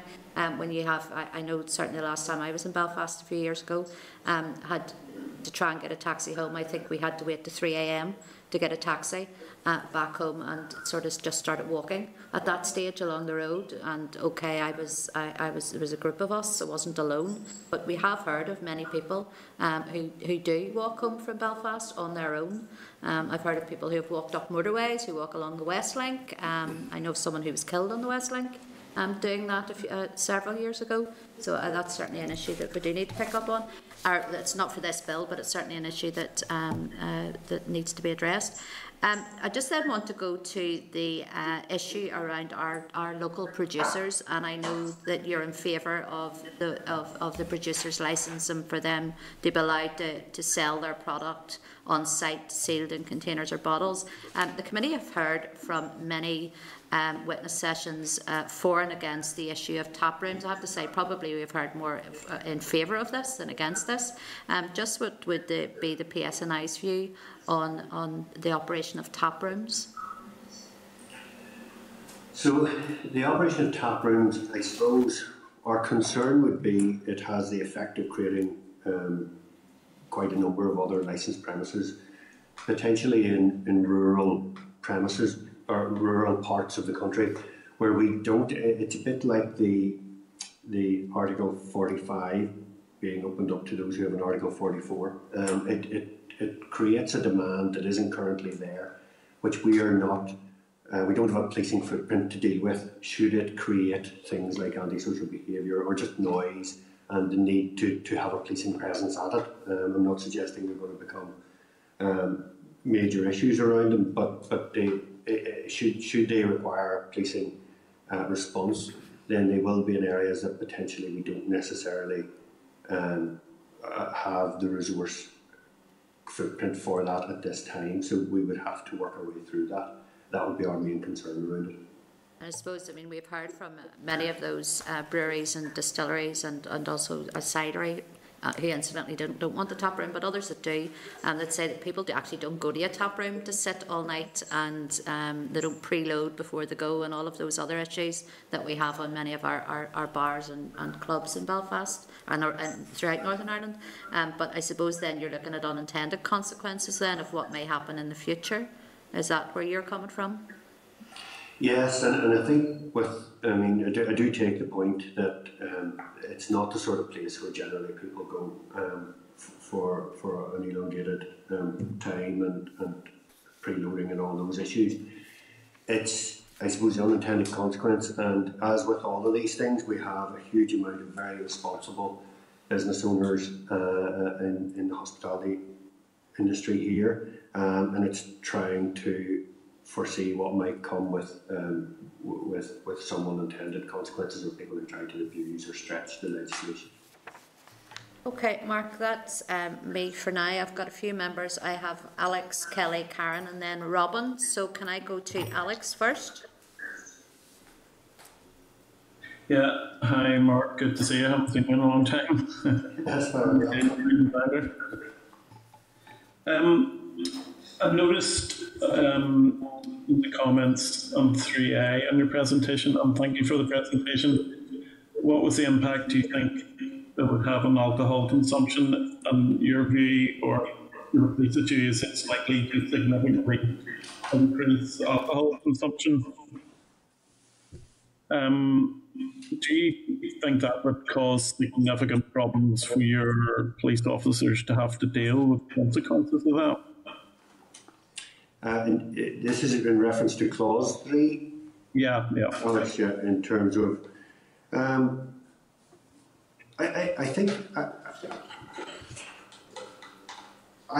actually we would welcome the aligning of entertainment and alcohol. It may have the impact if it is extended in terms of alcohol licensing times of increased consumption, but I think a bit like the drinking up time in the trial period, we haven't asked for a trial period for this because we do think it provides clarity. But what we've seen in other places is that the additional time actually evens out the alcohol consumption as well. So therefore, it tends to kind of neutralise itself. Is what we've seen in other places. Of course, the excess consumption and where that leaves people in terms of safety when they leave the premises, sometimes on the premises as well, but particularly when they leave, is of concern for us. Again, a bit like the drinking up time, if this is extended, you tend to find that you don't have everybody leaving at one time, which helps with that safety. And then there are all those other layers that we need to put in around it that we've talked about around transport and things like that. Do you envisage you might need more resources for later opening, or do you think it would just be cost neutral? Well, the reality is that where we're talking about with these, we already have entertainment licences that run on into the early hours of the morning, 3 and 4 o'clock. This is likely to possibly reduce that, and we have a policing footprint around that at this point. So at weekends we can deal with that, particularly in the city and in the larger towns. The issue for us is if we start to see these being applied for and being granted sort of Monday to Thursday, that would have probably a significant impact on our resourcing requirement. We're not clearly geared for a nighttime economy in many places during those days, so that's where we would have a concern. Okay. I like your idea maybe about a trial period. That's something I hadn't thought of. So it's maybe something the committee can maybe discuss at a later stage. But thank you for your presentation. Thank you. Thanks, Alex. Mark, can I just ask you then, just a supplementary on Alex's, your paper had called for a late night levy on late opening alcohol suppliers to help fund the policing for the nighttime economy. If that isn't done, will that have a great effect as well? Well, this is something that we have taken again from other cities across the UK, and we do think it's important in terms of trying to provide for the safety. And it's not necessarily just about police officers; it's about the entire community safety arena. Some of the stuff that we've already talked about. So we do think that's important. I say that and all our remarks here in the context of as a country we're coming out of the pandemic and the impact it's had on the hospitality industry and the need for balance on that. Clearly there are pressures placed upon police resources, and hence we would support the idea of a levy, but we do understand the competing demands in the current environment. No, that was going to be my follow-up, was about the current environment, but you've answered that as well. Mark, I'm going to move on then. I have Kelly, Karen and then Robin. So Kelly. Thank you very much, Chair, and thank you very much, ACC McEwen. I'll call you Mark if that's okay. Mark, in your paper, or in the paper that's been submitted to us, 2B, when you talk about there the additional permitted hours, and there's a comment made there that it's actually something that is quite relevant to yourselves. As a result, there will be a cautionary procedure, or will there be a cautionary procedure available similar to the one currently in place for occasional licence? I'm just wondering, from your point of view, the cautionary procedure, did that need to be put into a separate piece of legislation elsewhere, or is that something that you would like to see put into this legislation as part of the certain licence premises, receiving the additional hours? I think it's something that for local residents we would probably welcome seeing brought into this legislation. I'm struggling, I suppose, at this point to see why we would separate it out. And I think, as I mentioned in my remarks at the beginning, there's something about trying to bring the legislation up to date, make it clearer for everybody. So if we have it in one place, in one set of legislative documents, I think that's probably easier for everybody. To be honest, Alex and Paula have both asked questions that I was going to ask about the late night levy, so I'm glad to hear those answers. The next one I have is about the licence change, where the change of directorship could happen. I come from a community and voluntary sector background, and I appreciate completely the use of access NI to protect children and vulnerable people from predators. But I'm just wondering, is there anything that we could maybe think about that when a directorship changes, so that police are notified? Because if there are concerns about any director that takes up a licence, it's how we get that information. Now, I'm not suggesting that we update Access NI to be included, but is there a possibility that Access NI might be able to be used even as the basic entry sort of check for that we would require directors to do that? It doesn't sort of fit with Access NI, but it's the process that could alert people that this person is now connected to a licensed premises. Yeah, and I think we do have to be, I suppose, mindful of what we're asking in terms of access and eye checks and things like that. Rather than applying it across the board. So, as with a director of any business, it's not always appropriate. However, I think for this, given that there are all the concerns around young people, around safeguarding, and we very much welcome the idea that if there is a change in director, that ourselves and the courts have to be nominated for those very reasons. Then I think yes, we would be supportive of that being part of that process. It's an interesting point you bring up, especially when you talk about, the children, especially now that children, if this legislation goes forward, will be, allowed to be on premises so much later. It's an interesting concept, and it's something that I would be very concerned if you do have a licence holder who, for whatever reason, cannot hold that licence and it's passed on to maybe another member of their family or someone else, and the problems continue. It doesn't really resolve anything, but it's an interesting point. Thank you very much for making it. It might be difficult to get Access NI to agree to including it, but it's a useful mechanism that's already there that could help to highlight people. But no, that's all my questions. It's a quick one from me today. Mark, thank you very much. Thanks, Kelly. I'm going to ask a supplementary, and Kelly's as well. Mark, if you don't mind. I know last week we had the safeguarding board we're in, and I had asked them questions around safeguarding of children that are on licensed premises, whether that's at an underage function or whether that's at a family gathering or whatever that might be, about the staff actually that are working within those premises if there is an underage function, whether that is door staff or whatever that might be. And I had asked them, did they feel that those staff should have any form of checks done on them? They didn't seem to be either for or against it in any great way. I kind of had my social work head on at that stage and was a bit concerned about that. Are you any concerns about that, Mark, or do you feel that that's not needed? So I think the door staff will have SIA checks, and should be SIA registered. There is always a balance with these things. And whilst it would be easy for me from a policing perspective to say yes, be fully supportive of that, there is the balance around people's ability to access employment. There is the ability for Access NI, which is really what the previous member was talking about in terms of their capacity, frankly, to deal with all of these checks. And there's also something about the fact that vetting check, if you like, for want of a better description, is a snapshot in time.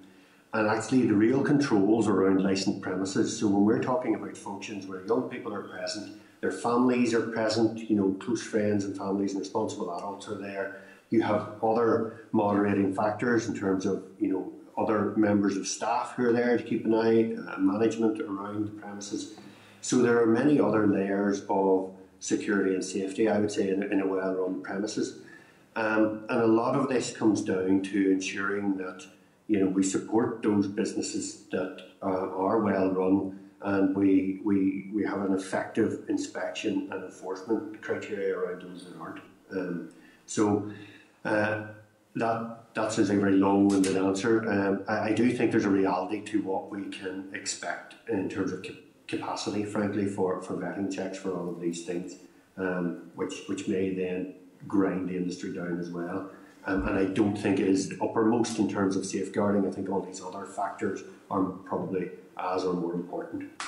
Yeah, no, I understand that. I've had a case this week in my office with someone who's waiting on their Access NI check, and there's been a hold up on it, so I know that there's a lot of pressure they're under there as well. I'm going to move on then. I have Karen, and then Robin, and then Mark. So Karen.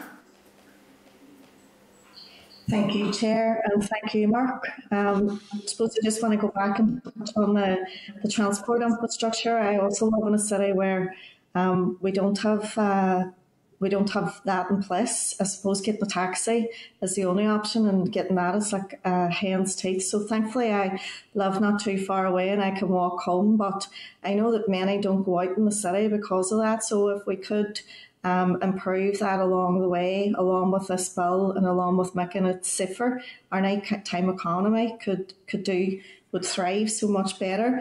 Mark, in terms of clause 2, and that brings me on to the safety issue, it said in terms of the later permitted hours, there's greater potential for increased antisocial behaviour and on-street drinking. Have you got evidence? Is there evidence there that we should be aware of, or is that the view of the PSNI? So I think in terms, and this probably comes down to the fact that actually by clarifying the legislation would probably help to deal with some of that. Very often where we see is where we have unregulated sort of late night drinking, where you'll end up with the antisocial behaviour and the on-street drinking. We're back to this bit around all the layers we need to put in around the premises when people are kicking out or exiting the premises, I should probably say. So it will require, it does, so, and it depends what you term as antisocial behaviour as well. So we will often see complaints and incidents around, late night takeaways and things like that. And again, this is where if we don't have the infrastructure right to support it, we end up with large crowds in one area, and then people who are either resident or trying to run businesses become frustrated with that or find that it is impacting on them.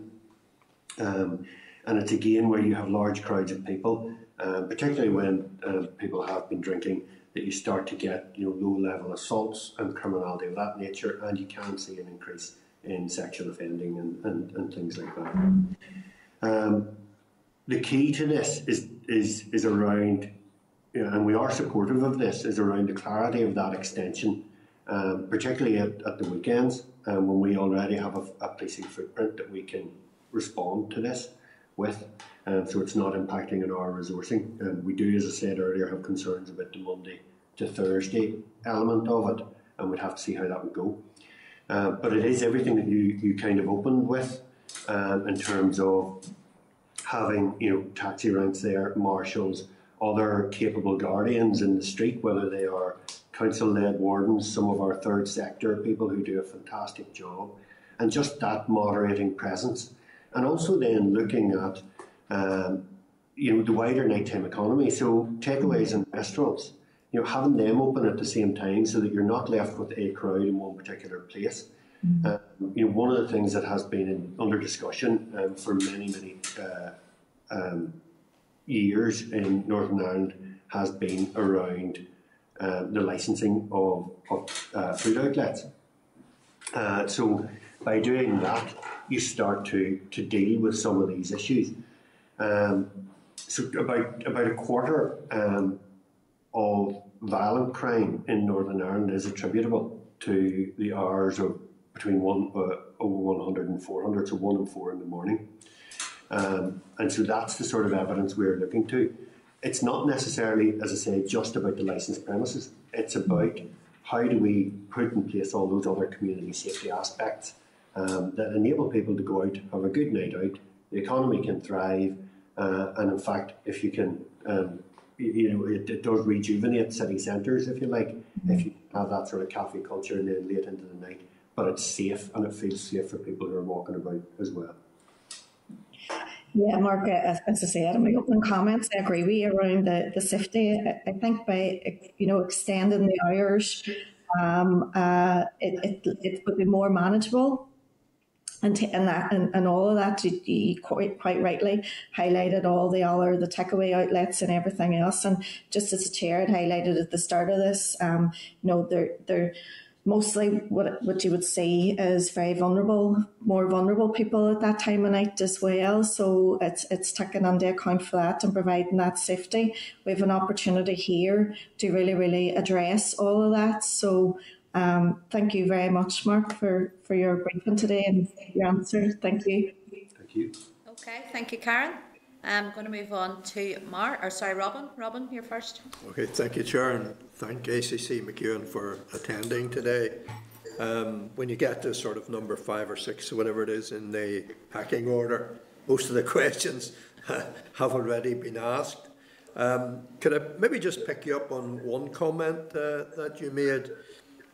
You had indicated that indeed you felt the changes that were proposed, that the PSNI could in fact handle those changes without it having a great impact, a negative impact on your own manpower. You then picked up on the clause 4, the basis of Article 45 authorisations for additional permitted hours. not been widely used in the last number of years. But I presume if Clause 4 came into being and the additional hours were allowed, that would stretch the PSNI resources significantly? Yes, and thank you to the member for clarifying, actually. So when we look at Clause 2 and the ability to extend further through the court opening hours, so really until 2 o'clock in the morning on a Friday, Saturday, 12 to 12:30 Monday to Thursday. It's we are supportive of that, and we think we can absorb that, because most of those are Article 44 licensees and already run to 1 o'clock in the morning on a Friday, Saturday morning. So that is different then from Clause 4, which looks at so those who are running with an Article 45, so primarily what are deemed as more rural pubs and restaurants. There's not a big uptake of those. Where there is up to 20 times a year, we're easily able to manage locally, and there's generally a good relationship and a good understanding of what that event would look like by local police. If that was to increase and was to be taken up, that would, first of all, the police administer that scheme. So the ability for all those licensed premises to quadruple those applications would have an impact for us in terms of administration, which we would need to cost and give a view on in terms of what the actual resource requirement would be. But it would be reasonably, it would certainly have an impact, particularly in the current climate. But in terms of the actual policing in those rural areas, that would have an impact if we were to see that increase. And as I say, so in the larger towns and the cities, we are geared up for a nighttime economy. We're not necessarily in the smaller towns and more rural locations, so that would have a significant impact on policing. The environment's different as well, so I think that would require quite a bit of thought, and if it was to be administered by the police, again, that burden would fall to local police to try and understand the impact on local residents and things like that. So those are two very different proposals, really. The first one we're supportive of, we think we can manage and would help the industry. Clause 4 actually does give us some concern, and we need to work through the detail of that. Okay, thank you, ACC McEwen. Thank you, Chair. Okay, thank you, Robin. Can I then bring in Mark? Thank you, Chair, and thanks, Mark, for coming in and for the PSNI submission. It was a wee sort of supplementary. The ship has sailed a wee bit now on the late night levy issue, but just in terms of, Mark, a wee bit more information on that, if you have it. Do you know how it operates exactly? Is it a flat levy for every establishment, or is it based on rateable value, or do you know any of that detail? I don't have that detail to hand, Chair. What I can do is pull out some of the practice that exists elsewhere in the UK and share it with the committee in a written submission, if that's acceptable. Super, no, that would be very helpful, Mark. And then, I don't know if you caught the previous evidence session, but we had a wee bit of chat around alcohol on buses. I'm sure it's something you're familiar with. The issue that is trying to deal with it rather than consuming it yourself. Now, I can very helpfully remind us there that there was a law passed in 2011 that, it made illegal the consumption of alcohol on buses en route to sporting fixtures. What's your experience of that legislation? Have there been any prosecutions related to that, or? To my knowledge, there hasn't been. As far as I'm aware, we haven't had particular issues around that. I think actually it has. I only caught the tail end of that previous submission, so I think It's not necessarily sporting events. So we have that So people travelling to licensed premises on buses would be much more of a problem for you than people travelling to sporting events. Yeah, and it's things like big events, big concerts, which was again we're keen to support because they're a really important part of sort of the fabric of society and to a thriving, both economy and cultural part of our society. It's things like that where we see coach loads of particularly young people, not necessarily underage, but who are arriving and already quite heavily intoxicated. So we're then left with the situation where safeguarding arrangements need to be put in place around those individuals. And obviously very often they will have arrangements made to go home later that night. There is almost a pattern to a night out where people are going to have a few drinks, they're going to enjoy an event and go home, and they have the rhythm is there and it's established. But actually then when they arrive in a state where you need to put into place safeguarding arrangements, they can't go to the concert.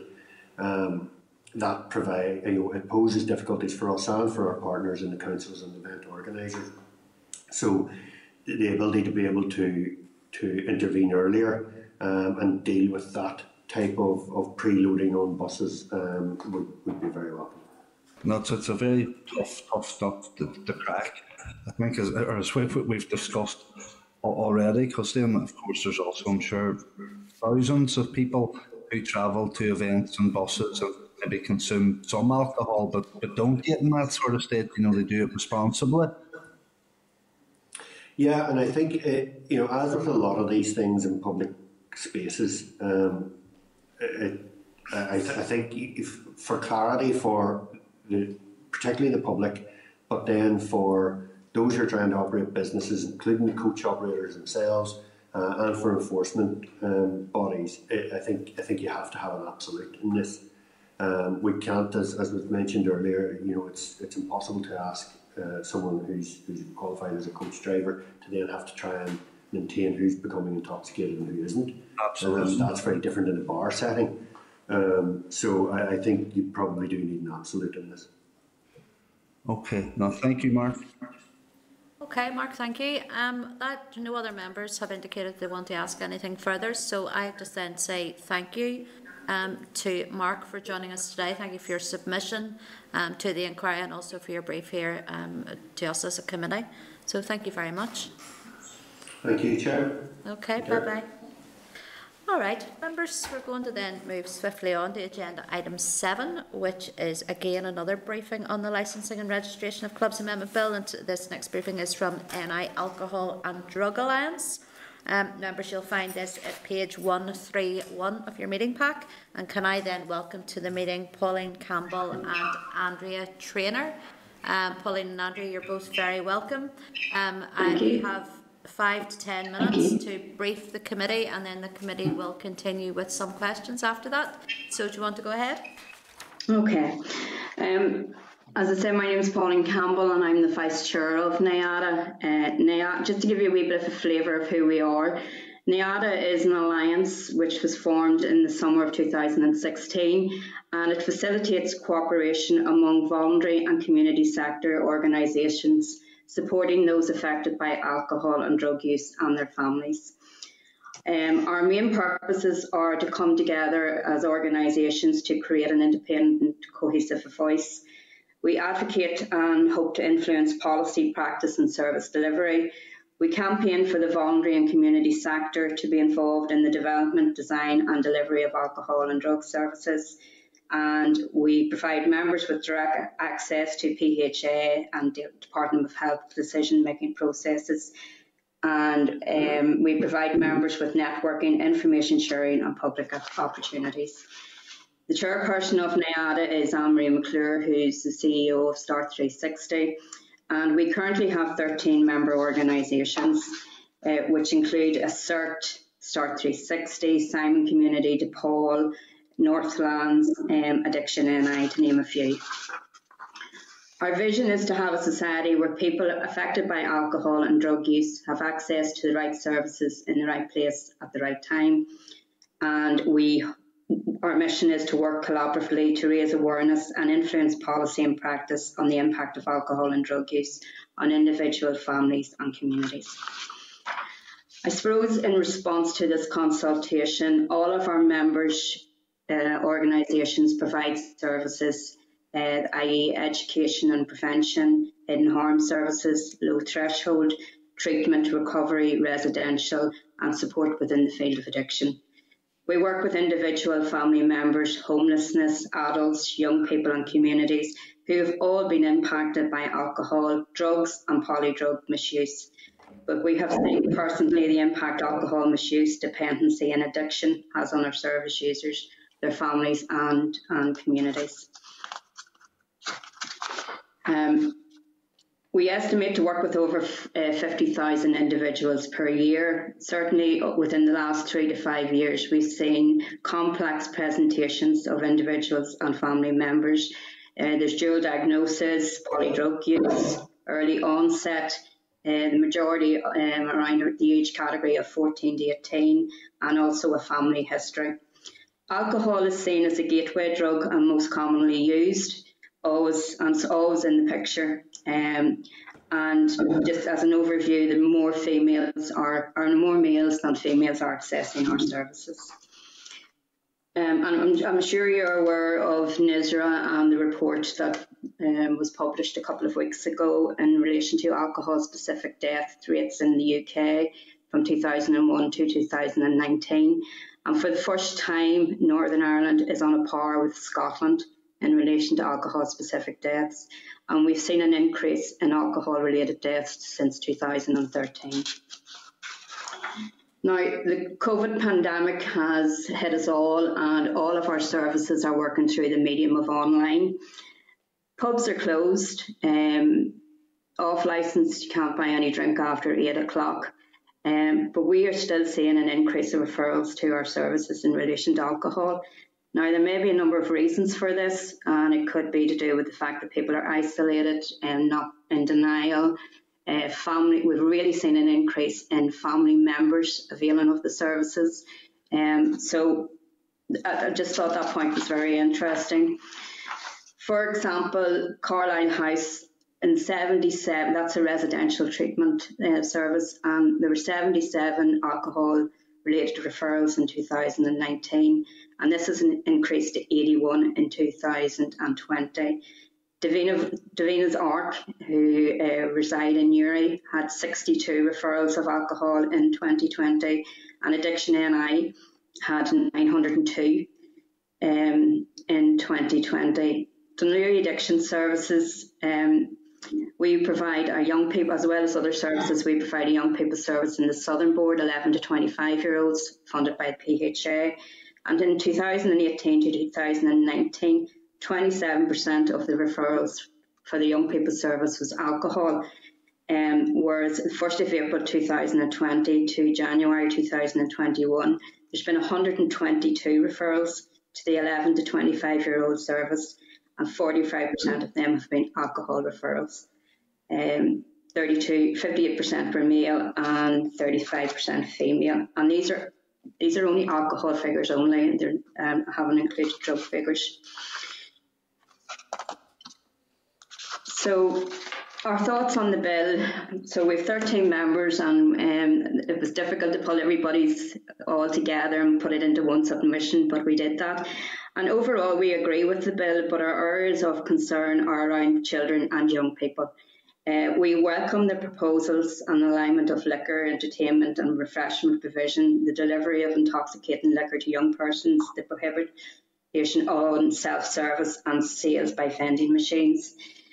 The members felt that we need to come from a harm reduction and prevention route rather than wait until crisis point. That it's really important that we educate our young people, reducing the normality around drinking. Young people grow up to be adults reaching for help with problem drinking. And we really would recommend that public health messages re alcohol should be the driving force behind the policy's objectives. We welcome the study that's going to be led by the University of Stirling, which is seeking to understand recent changes in opening hours for bars and nightclubs and how these changes impact on health, crime levels and emergency services in Scotland. It will be the first study in the UK to look at how opening hours affect ambulance call-outs and crimes, alongside an exploration of the impact on public services and businesses' operations. And also builds upon previous studies in Norway and Amsterdam and Australia that found that even opening an hour late after midnight can lead to significantly more assaults or alcohol-related ambulance call-outs. Again, going back to the young people, we recommend that all necessary safeguards are in place to protect children from the promotion of alcohol and prevent access to alcohol when in licensed premises. Wealth of information and evidence about the negative impact that exposure to excessive alcohol consumption has on children. The impact at ground level, for example, hidden harm, extended family drinking across all social class, and seen as a cultural acceptance. The physical and mental impact problematic drunk drinking can impact, we believe, on anyone. And rather than increase opportunity for exposure, we need to reduce it with positive things and consider alternatives. Also, the members wanted me to say today that what would really impact and help is increased price, looking at minimum unit pricing. And I know within the near future there will be a consultation on minimum unit pricing. And from NIADA's point of view, we have been closely networking with the Republic of Ireland and also Scotland, the Department of Health in Scotland, and we're aware of the evaluations that have been carried out into minimum unit pricing. And in fact, as part of our virtual conference this year, the theme will be on minimum unit pricing. We believe that what also could impact is reduce availability, the number of alcohol outlets in different communities and time. But really importantly is the restricted marketing and consultation about outdoor alcohol advertising and sponsorships of events to protect children. Just briefly before there's any questions, we have commissioned two pieces of research carried out with Queen's. One is in alcohol and drug use in the workplace. And the other piece of research was service users' experience during lockdown. So we got some interesting results, and we're more than happy to share the research papers. Okay, Pauline, is that you finished? That's me finished, thank you. Okay, thanks, Pauline. And yeah, we would love to see those research papers as well. I think it would certainly help the committee as well. In 2 weeks' time, we go into our deliberations, so any information we have would be greatly appreciated. I just want to start by saying, you know, as a constituency MLA and as a resident of Northern Ireland and as a mum, a daughter, a sister, all of those things, I absolutely see the harm that misuse of alcohol does to people, to families and to our communities. And I think that is why it is essential that we as a committee listen to all views that are expressed there. And I know you had mentioned there about Carlisle House, that it was also mentioned when we had the churches in. The Presbyterian Church had mentioned about that and about the lack of services that we do have here in Northern Ireland when it comes to all addictions. But certainly we've seen that increase, as you had said, with alcohol abuse, where we're now on the same level as Scotland, and that is quite frightening. So it is as well. So I mean much of that is beyond the remit of our bill.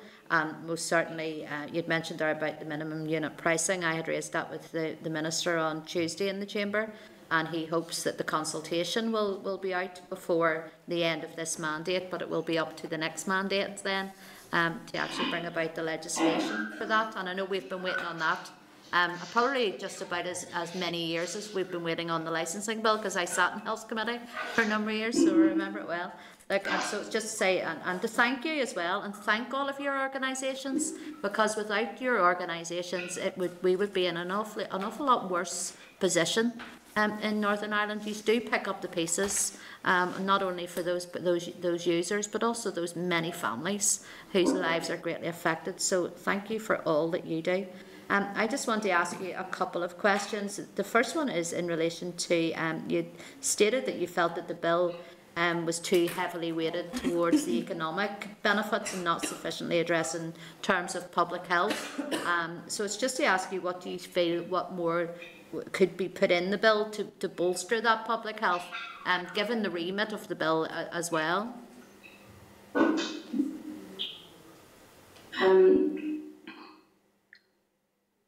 I think it's important. We talked about. Let me see now. Let me get my. It's quite difficult because I can speak on behalf of Dunleary, but this is a whole member and members of 13, so I'm conscious that I need to represent NIADA. So, do you mind just asking me that again? It's just that, is there anything else you would like to see in this bill, or like to see us look at, or any amendments we could bring forward, just to bolster the public health side? I mean, you very much think that it's weighted towards the economic benefits, which I can see your understanding for that.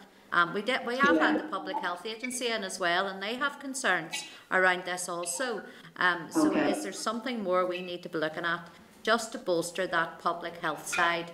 It could be the review. I don't know if you've an opinion on that, where we look at the extended opening hours. We would like, but certainly the committee has heard from various people who'd say, well, that needs to be in the bill, that there must be a review within a year. Would that be something, maybe? Yeah, I would totally agree with that. I would totally agree with that, with the review of the extended hours. Certainly, we would have concerns around individuals stockpiling and preloading, and the damage that binge drinking and excessive drinking can do to an individual from an emotional, physical point of view. I think one of the other things that we really are concerned about and want to put forward is the whole advertising of alcohol, particularly to the younger population, and how that exposure from a very young age can impact on a young person and adolescents. And as we've seen, between the age of 14 to 25, that can be the starting age for someone to actually start using substances. The younger a person is when starting to drink, the greater the risk of alcohol-related harm, not just in adolescence, but across their lifespan. And somehow advertising and,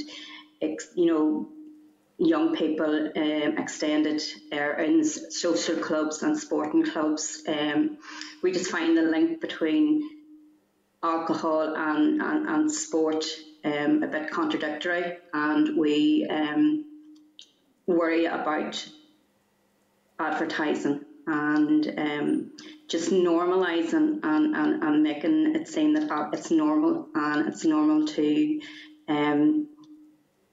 it's just a cultural, normalising the cultural aspect of alcohol. Thank you for that point. I just wanted to ask then further, a number of places your paper talks about the Republic of Ireland's Public Health Alcohol Act. Do you think if we had such a piece of legislation here, now it's not within the scope of this bill, would it make the bill more easily accepted around those concerns of public health? I do. We have linked very closely with the Republic of Ireland, and we're aware of the no advertisements in cinemas, no advertisements close to schools, and we've also heard that there's been a couple of loopholes in relation to that there is advertisements beside schools, but it's about non-alcoholic drink. So I think, yes, their alcohol advertisement on public service vehicles, at public transport stops or stations, creche and local authority playgrounds will be prohibited. And we can see the validity of these measures, and would strongly recommend that the Department for Communities consider similar measures in Northern Ireland. Yeah, and I suppose we have got advertising as part of this bill, so we maybe need to look at that as a committee when we're doing our deliberations as to how that could maybe expanded slightly more. If that was possible, we could look at that. I liked your comment around the codes of practice, where he had said it was akin to the fox guarding the chicken shed. So I take that you very much would not want the industry being industry-led, and you would want that something else. Do you think that as it's proposed in the bill for a statutory-led is acceptable, or would you like to see something more than that? No, just exactly what you've said there. I just want to go back to the point of the advertisement as well. And you know, if you take the Scottish football, ladies football, they don't accept any sponsorship in relation to alcohol and also gambling. And I just think that's very important to take on board. Yeah, no, I agree. Okay, I have got a couple of members who are waiting to ask some questions as well. I've got Robin and then Sinead. So Robin, do you want to go ahead?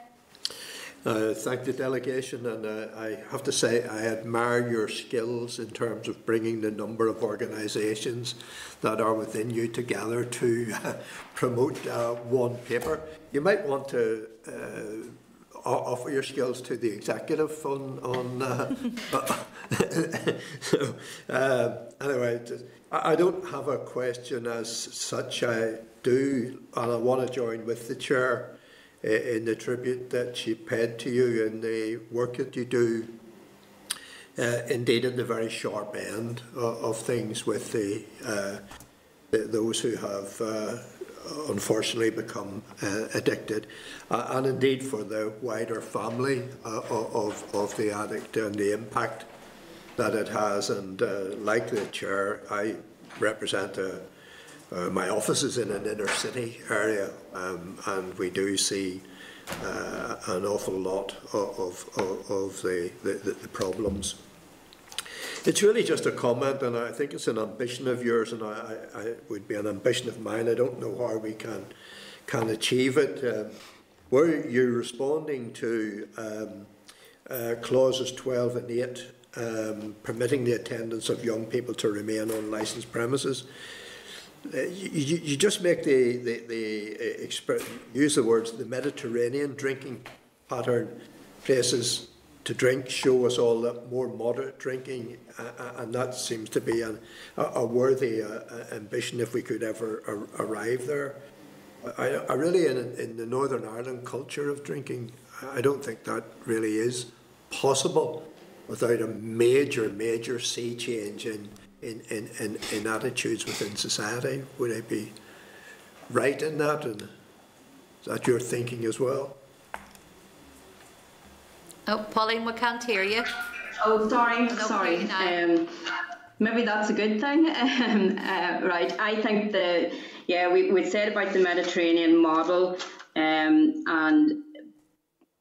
however, there's been, if I can just go back to my notes here, sorry.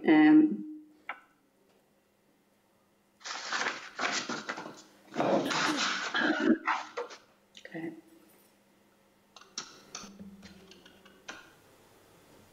I think the attitudes would need to change quite significantly within the Northern Ireland context in relation to it.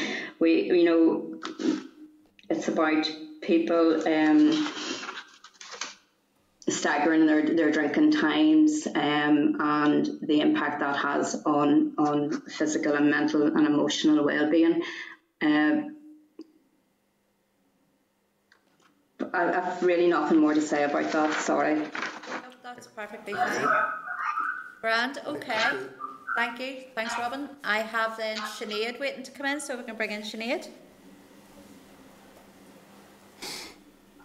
Thank you, Chair, and thanks to Pauline and Andrea for coming before us today. You know, I doubt there's hardly a family in Ireland that hasn't been affected by alcoholism or some kind of alcohol addiction problems. And I'm glad you mentioned Davina's Ark, Pauline, in Uri. And I've worked with Davina's Ark, and we have Sister Concilios as well in very good charities doing a lot of good work in terms of addiction, and I know Davina's Arc focus a lot on the trauma that's associated with addiction, which is very not very often spoke about. So, while there's services to treat the person with the addiction, very often the trauma associated with that addiction will affect family. So there's a lot of good work going on in my own area locally with Davina's Arc and Sister Concilios. I just want to take you back to the issue of advertising, and you've largely covered it, to be fair, but we've had some submissions to the committee over the last number of weeks, and advertising seems to be sort of the sticking point, clause 16, and there's been some contradictory opinion, shall we say, in terms of the effect advertising has on people who already have an alcohol-related problem, or young people who are more susceptible to that advertising. And we know advertising works, or else it wouldn't be a multi-billion-pound thing. So, just in Niada's experience, would you agree that excessive advertising, or advertising in general, specifically when it's geared towards younger people, does have an effect on younger people and does make them more susceptible to drink in the first place? And those people who already have an alcohol-related problem, would advertising or the prevalence of advertising and promotions and things like that, would that affect them in terms of them being able to manage their addiction? From our experience, yes, it can be very difficult for someone who's in recovery and seeing advertising billboards about alcohol and seeing the glamorous advertisement on TV about alcohol. So yes, it can impact, but it's important that them individuals have the coping skills within their toolbox to deal with that. In relation to young people, there's a lot of influences for young people in relation to alcohol. It could be anything from their own personality to peer pressure to family life to what's maybe hidden harm at home. But advertising is certainly seen within the alcohol field as being glamorous, as being cool, and some young people can buy into that. Now, I have seen recently, as our members have seen, the increase of non-alcoholic drinks and the choice for people, individuals or young people to go for that. And we've seen a big rise in that. But I just really think that we need to be very careful about how our young people are exposed to alcohol. They need really good preventative education in relation to if they choose to drink, how to drink, some harm minimisation. But we just know that we are at the other side of it. We're at the side of it where people are coming through our door, and it has impacted and the consequences have been so damaging for their life and their families. From a NIADA's point of view, we are very privileged to work with these individuals because they've had the confidence and the courage to deal with their life. But advertising, certainly, going back to your point, we just feel that we would like all advertisement in relation to alcohol ban. And can I just come in there as well, please? When we were discussing this with our members, I think one of the points that came up was we don't advertise tobacco anymore, and we also talked about we don't advertise any kind of drugs. So where does the advertising around alcohol fit in with this? And that kind of sparked the conversation of why it needs to be looked at.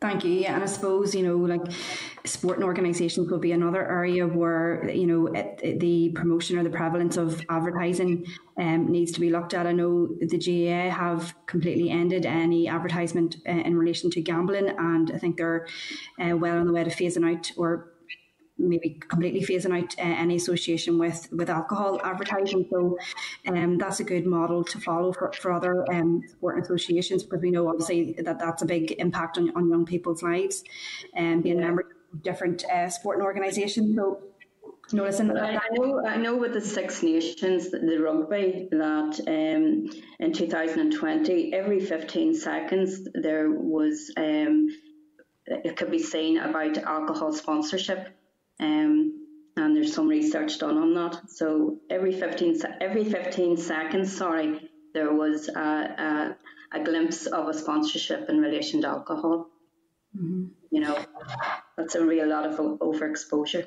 Yeah, that's quite shocking when you say it out loud like that. But listen, that's it for me. I just wanted to tease out that wee piece on the advertising. So that's been very useful. Thank you, Polly and Andrea. Okay, thank you. Okay, thank you, Sinead. There's no other member who has indicated that they want to ask a question. So I will then finish off this part of the briefing then by saying thank you to Pauline and Andrea. Not only for your submission to the inquiry, but for being here with us today, and certainly it was a good discussion, and you did certainly bring up some points that hadn't been brought up before. So thank you very much. You might be interested to know that our next witness briefing after you is Stirling University. So yeah, great. So there you are. So whenever you hang up your call, you might want to log on to the NI Assembly Live TV, and then you'll be able to watch that as well, as you did mention it. You know. So yeah, I'm just be interested in their results from their study. Yeah. Look, thank you very much, Pauline. Thank you, Andrea. Thank you. All right. Thank you very much. All right, members, we're going to move on then to our, is this our last briefing on this? Yes. Yeah, it is. Okay. Hold on 2 ticks. I was on the wrong page and thought I had one more after this. Okay. Agenda item 8 then, members, which, as I said, is a briefing from Stirling University, again on the Licensing and Registration of Clubs Amendment Bill. You'll find this item at page 137 of your meeting pack. Can I then welcome Rachel O'Donnell and Niamh Fitzgerald to the meeting? You are both very welcome, and your name has been mentioned in a previous witness session there just before you. I understand that you have a PowerPoint presentation as well, is that correct, to do? So can I then, without further ado, just hand straight over to yourselves, because we're just conscious of time and we want to be able to get members to have as much time as possible to ask questions. So go ahead.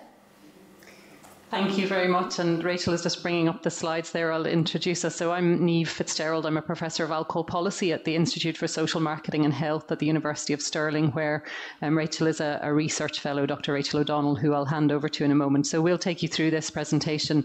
Our institute specialises in research on public health policy, so pricing, advertising and availability of alcohol is really kind of within our sort of core areas.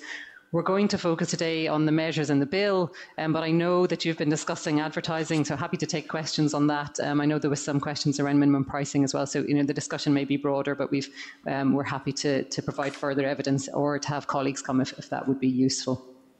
So I think if we can, so I can see the slide, but I can't see the slideshow just now. Okay, let's have a... I don't know if that's what others are seeing. We can just see your screen as it is. Oh, there we go. That's it now. Yeah. Okay. Great. Yeah, so we can go to the next slide, I think. So this slide is just, hopefully in a moment, just going to show you some of the studies that we're working on that have informed this presentation. I'm not going to talk you through them in detail, but just to mention that the third one that is on this, the slides are not moving for me, but I'll carry on anyway. No, they're not moving for me just now either, Niamh. I'm going to come out briefly and then try and come back in again if that's okay. Yep. Okay. And I'll just talk you through that study in the interest of time. So the third study that you'll see on the slide that's going to come up is called Elephant. It's about evaluating later or expanded hours for alcohol premises in the nighttime economy. So that is specifically looking at small changes, so 1 hour or 1.5 hour extensions in opening hours for licensed premises in Glasgow and Aberdeen cities. And that has a significant amount of funding to look at what all of the range in terms of businesses, health and police impacts that might have both positive and negative. So we've just started that study, but I think it's important just to flag that, that there is, I suppose, open questions about what the impact is of later licensing hours that need to be answered. So we'll just move on then, and just as a kind of overview of how licensing can make a difference to outcomes in terms of harms. And you know, some of this is kind of obvious, but I suppose the main thing that we think about in relation to licensing is how it controls the availability of a product. If you don't have a license, you can't sell the product. And it's pretty straightforward, unquestioned economic theory that if it's easier to purchase a product that people want, that purchase is more likely. So the more easy you make it for people to buy alcohol, the more they will buy and the more they will then consume. But there are other ways in which licensing also makes a difference. So if you have a lot of premises in an area, that can introduce competitive price pressures. So it can mean that there's a pressure on premises to sell more cheaply. If it's cheaper, people do also purchase more. Again, that's just also economic theory, and that leads to more consumption. But also, I think what your last witness I was watching on the live stream was saying quite clearly is that, you know, every premises that you have also acts as a kind of reminder of alcohol. You know, it's an opportunity to purchase alcohol. It's an advert. There's merchandising. There's posters in the windows and so on. So we'll come back to that later in terms of how that's a consideration for children and for people in recovery from alcohol problems. So you might say, what does it matter if all of this leads to increased consumption? And I think this is one of the key points that we really want to get across today, is that when you look at the overall harms from alcohol consumption in terms of health harms, it is population consumption that drives those harms. So it's not antisocial behaviour in a minority of people. It's not dependent drinkers. It's actually the whole population and the level of consumption across the population. And if we look at the figures on the next slide, just in relation to alcohol-related deaths in Northern Ireland, what we see is that they have risen actually up to 2017. They increased by over 40% in Northern Ireland, where in other parts of the United Kingdom there were increases only of between 6 and 9%. And what we also see is that rise has continued. So the highest rate ever was in 2019, whereas what we see in Scotland after the introduction of minimum unit pricing is that alcohol-specific deaths have fallen. And the other point that I wanted to make here is that these are just the deaths that are wholly caused by alcohol. There is a much larger number of deaths in which alcohol is a contributory factor, along with other things that are not shown here. And I suppose that the main point here is that you don't see these deaths in antisocial behaviour. They're not observable, really. It's hard to detect these increases by nurses or doctors or police officers on the front line. You only see these when you actually sort of study them and analyse how they are changing compared to other areas. But what we also see is that across multiple countries all over the world, it holds true that the more a population drinks, then the more you get in terms of these health harms. And those harms can be affected by the measures in your licensing bill. So it's not just things like minimum unit pricing that affect these harms. And I think you should be considering how the measures in the bill actually directly affect them. Just finally on this slide is just to say that we don't actually have access to the data on alcohol sales in Northern Ireland. So sales data is the most reliable measure of likely future harm. It is available through commercial companies, but it hasn't been purchased or made available for researchers to analyse, nor has it been publicly published. So that's something, just if you're looking at a review, would be really important to address. So I'll move quite quickly through the next couple of slides. So we're going to talk about the timing of when alcohol can be purchased, where it can be purchased, and pricing over the course of this presentation. So just moving first on to the timing and looking at the evidence internationally as to what difference it makes when premises are open later. So we go on to that one just now. What we find is that across all of the studies that have been done, there's a clear link between late night opening, so extended late night opening of alcohol premises, and increased harms, so drunkenness, assaults, injuries, or use of health and police services and other services. So that's sort of across all the studies that have ever been done, this link holds true. But when you look at more recent studies in high income countries, particularly focusing in on the study in Norway here, because it, I think, is the one that is focused on smaller towns and small cities that would be maybe more of similar size to what you have in Northern Ireland. What they found there was that for every extra 1 hour extension to opening times, you got a 16% increase in police reported assaults at night time. And if they reduced those opening hours, you got that converse, exactly 16% also reduction in those assaults. So a really clear link in both directions between late night opening hours and police reported assaults. The Amsterdam study is the only one that has looked at alcohol related ambulance call-outs, but that's the outcome that we're using in Scotland for our study. So I think if we move on. Thank you, Niamh. So let's take a moment to have a look at the outline of the current Northern Ireland regulations regarding opening hours and some of the measures that are proposed in the current bill as well. One of the proposed measures is for additional nights with later hours, whereby public houses and hotels can apply for an additional 1 hour of late opening up to 104 times a year. What difference do additional nights and later hours actually make? Well, to answer this question, let's consider this. Adding an extra nightclub to a city where multiple nightclubs already exist may create extra space for, say, a few hundred additional people to drink and dance for a couple of hours late at night. But when you add an extra hour of opening to standard late night hours, this allows everyone to drink for an extra hour. This point is reflected in the quote on this slide from a public health interviewee in our recent excellence study. And I won't read the quote out, I'll let you read it for yourselves. But essentially, it reflects the evidence base, which demonstrates, as Niamh has already said, that the longer alcohol is available for, the more people tend to drink, leading to an increased risk of range of alcohol-related harms, including crime-related disorder and longer-term health harms as well. So the potential impacts of granting an additional 1 hour late night opening time up to 104 times a year also needs to be considered carefully in conjunction with the proposal to extend drinking up time from 30 minutes to 1 hour. Because when you take these two proposed measures together, this effectively means extending late night openings, most likely at weekends, by 90 minutes. And I think it's very important to carefully consider the risks that Niamh has already outlined related to later opening hours and the impacts on harms that were on that previous slide. So based on the evidence already presented, the 1 hour extension of closing times in Northern Ireland with extra drinking up time could be expected to be associated with a substantial increase in alcohol-related ambulance call-outs and police-reported assaults, for example. I'd like us to move on just to quickly talk about drinking up time and the proposals in the bill as well. So here's a note of the different drinking up times in the rest of the UK, just for comparison purposes.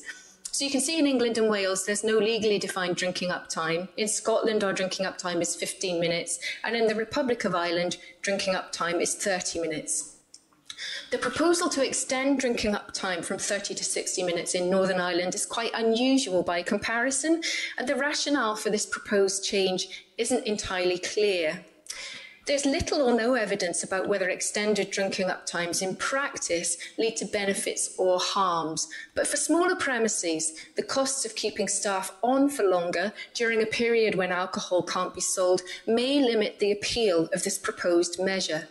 There's also no evidence base to suggest that drinking up time leads to easier dispersal of customers, so there's no suggestion that this would actually decrease instances of disorder around closing time.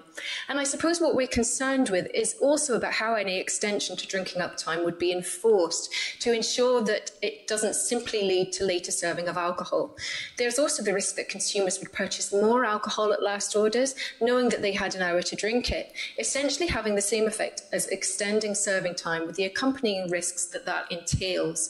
Knowing how people tend to treat last orders, it seems more likely than not that the extra drinking up time acts as a de facto later closing and drinking time. So just some final thoughts in relation to just hours of sale. And I guess this is us moving into just questions that the committee might want to think about. So first of all, I guess we've presented the evidence. It is pretty clear. I guess you may have questions over whether it applies to Northern Ireland. The only way we would know that is by studying it, I think. But in a whole variety of cities in many countries, you find remarkably similar findings in relation to these later opening hours. But I suppose just in terms of questions around the commercial imperative, bearing in mind the need to help hospitality to recover from the pandemic, what are the actual commercial drivers for this, I suppose? So which businesses is it that really want to open later? Do the smaller operators really want this? Is there a risk that it just costs them more to staff and they don't make any more money? And there are several ways in which that might be the case. So there's already an issue with people pre-drinking before they come to licensed premises. If they know the premises are open later, will they just come out later? So, you don't end up with actually extra staff being employed. They just all have to work later. or you actually have a situation potentially where people just drink more before they come out and they actually arrive at premises drunker, and so it creates more of a problem, but then they're not actually buying much alcohol when they get there, so it doesn't translate into that commercial benefit for the premises. Plus also, if one premises in an area wants to open later, that puts pressure on all the others to do so that they don't lose custom even if they don't necessarily want to. So I suppose I don't know who you've had submissions for, but I would just encourage you to consider whether smaller operators have also been included, and that their views are included in the kind of commercial arguments that might be being made for this as a form of recovery. So moving on then, just to think about where alcohol can be purchased. I think I mentioned earlier that, it's about convenience here. So if you have easy access and your nearest premises is very near you, if you've already had a few drinks, you might not be able to get in the car, but you run out of whatever you were drinking, you want to have some more, the nearer your premises is, the easier it is to get it. But also this is about how many opportunities there are for you to purchase alcohol as you go about your daily business. So we're all at home just now, but normally on your way to work, as you go out throughout your day, what are what's your exposure to that opportunity to purchase alcohol, I suppose. And so where this comes in, I guess, is that the more outlets there are, when we look at the evidence, it shows that these mechanisms really hold. So people drink more if there are more opportunities to drink, not just in terms of the timing, but also in terms of premises that are open at any given time. And what we also see is that deprived neighbourhoods, even though people in deprived communities tend to be abstinent more and they tend to drink less on a whole than wealthier communities, they actually tend to have relatively higher numbers of premises and higher alcohol-related harms. So that's just some of the backdrop around kind of issues around where alcohol can be purchased. So what's in the proposed legislation on where alcohol can be purchased? Well, some of the new measures in the bill would increase spatial availability, for example, those designed to support special events, small producers and tourism.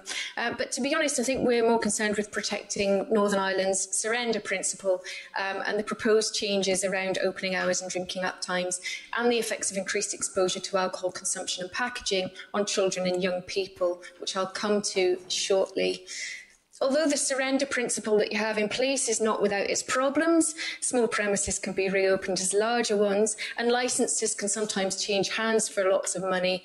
It does prevent that proliferation of premises, and from a public health perspective, the Northern Ireland approach is a really good one.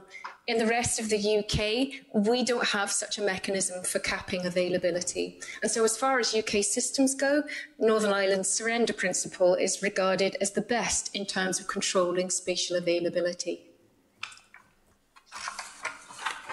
Now, I mentioned about children and young people. There are a number of provisions within the bill that are directly relevant to children and young people, and some which we fully support. For example, the proposal to prohibit vending machines and the strengthening of current laws on the delivery of alcohol to young people. There are also several proposed measures, though, that do give rise to concerns, considering their potential impacts when you view them as a whole. And these are outlined on the slide here. So, for example, permitting certain premises to hold underage functions, providing specific conditions are met, permitting children and young people to be present at sporting clubs till 11 o'clock in the evening during summer months. I won't read them all, but collectively, these would serve to increase children's exposure to alcohol consumption and product packaging, as there would be multiple additional opportunities for such exposure. And we'd urge you to carefully consider whether this is actually what you want to achieve, given that in Scotland and elsewhere in the UK, the focus is firmly on reducing children's exposure to product packaging and alcohol consumption too. Exposure to alcohol product packaging is positively related to consumption in children who are already drinking, and the evidence also clearly demonstrates that it increases the likelihood that children will begin drinking. In addition, it also increases children's knowledge of alcohol brands and slogans, helping to normalise alcohol at a young age. Concerns about normalisation were raised in our recent excellence study related specifically to children's exposure to alcohol on the morning school run as a result of early morning off-licence sales. But similar concerns regarding normalisation would apply to the measures currently proposed. Children and young people are already frequently exposed to alcohol marketing via product packaging in their everyday lives and within their local environment. And so seeking to reduce exposure to alcohol packaging and consumption would better protect them from alcohol-related harms. And this is especially important given recent data that suggests almost a quarter of children in Northern Ireland aged between 11 and 16 are drinking, sometimes on a daily basis. In terms of price, we understand that there are some proposed measures in the bill to introduce restrictions on off-sale drink promotions in supermarkets, and that these proposed measures will serve to limit where promotions can be placed. But unless you take action to address how cheap alcohol is, you don't really begin to address issues of accessibility to alcohol. So in Scotland, we have two measures that have been introduced to try and tackle price and availability. The first of which is banning multi-buy promotions of alcohol as part of the Alcohol Act in 2011, and the second of which was our minimum unit pricing policy, which was introduced in May 2018. The evidence suggests that banning multi-buy promotions of alcohol has a relatively small impact on price and accessibility, but minimum unit pricing has a much more substantive impact on alcohol-related harms and is actually one of the most powerful tools at the disposal of governments to tackle the affordability of alcohol.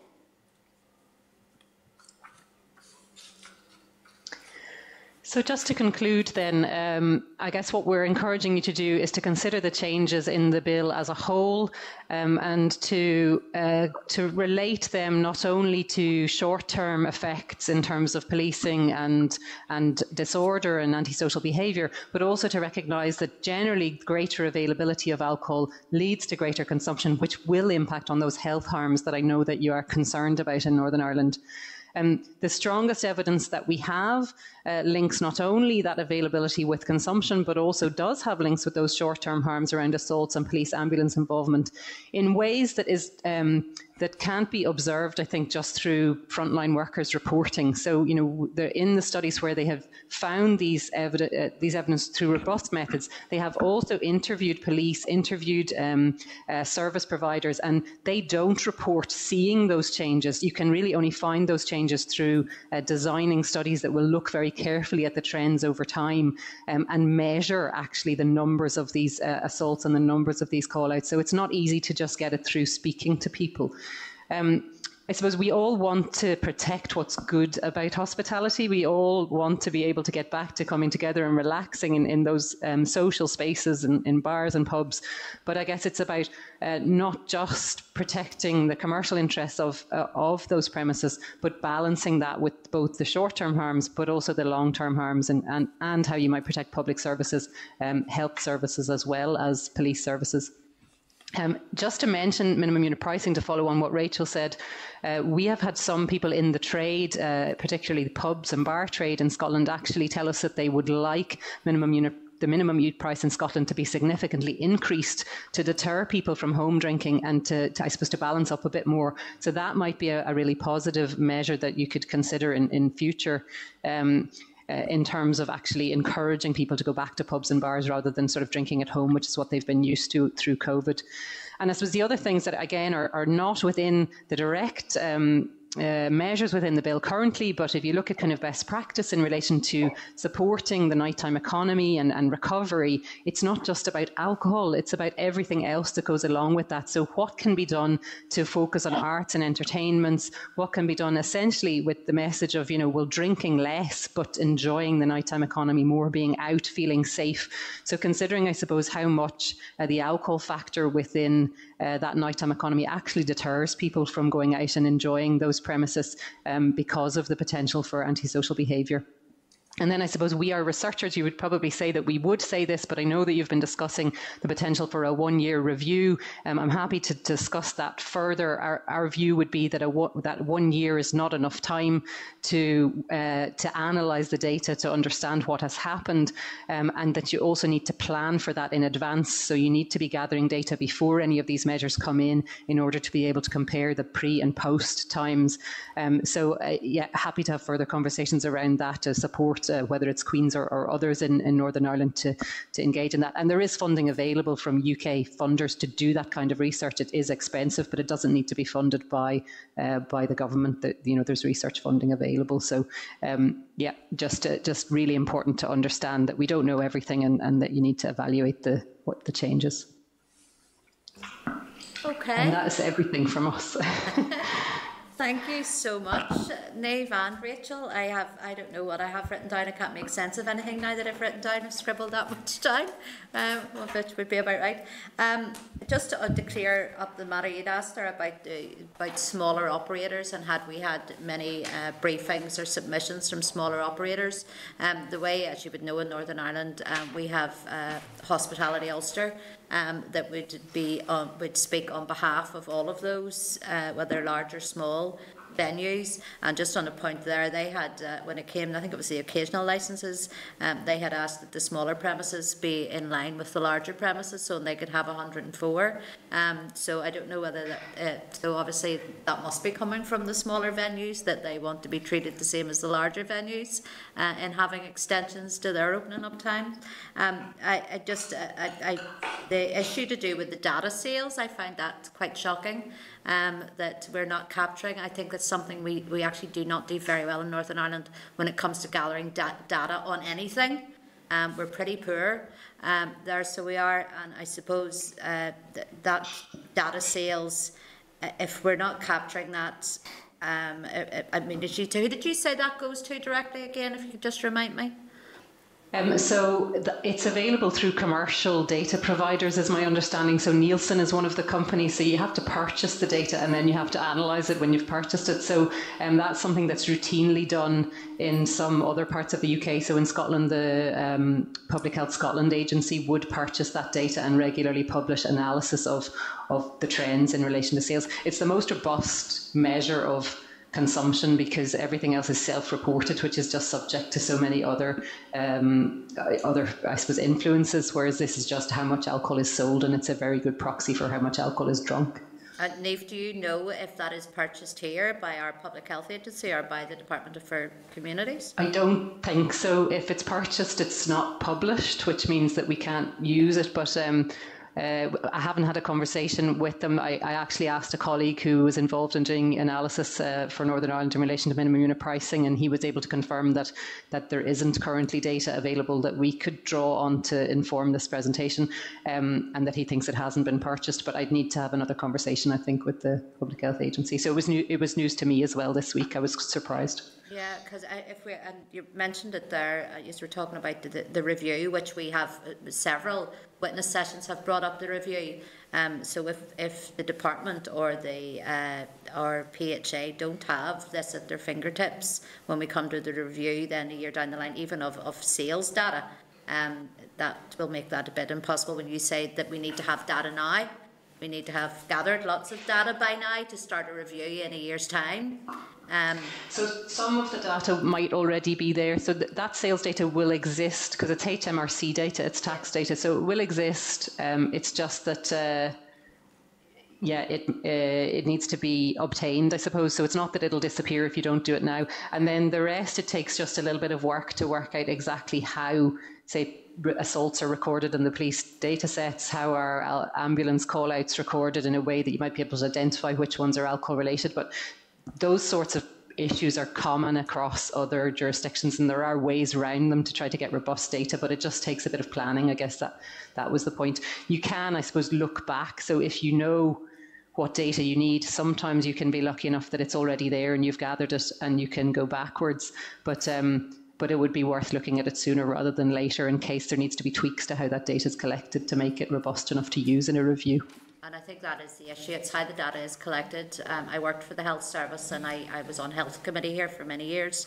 And when we looked at even various aspects of health, whether that was suicide or whatever else that might be, how data is actually collected does not necessarily correlate with the issues at hand. So I think you're very right there. We don't always collect the data in the way that we need it.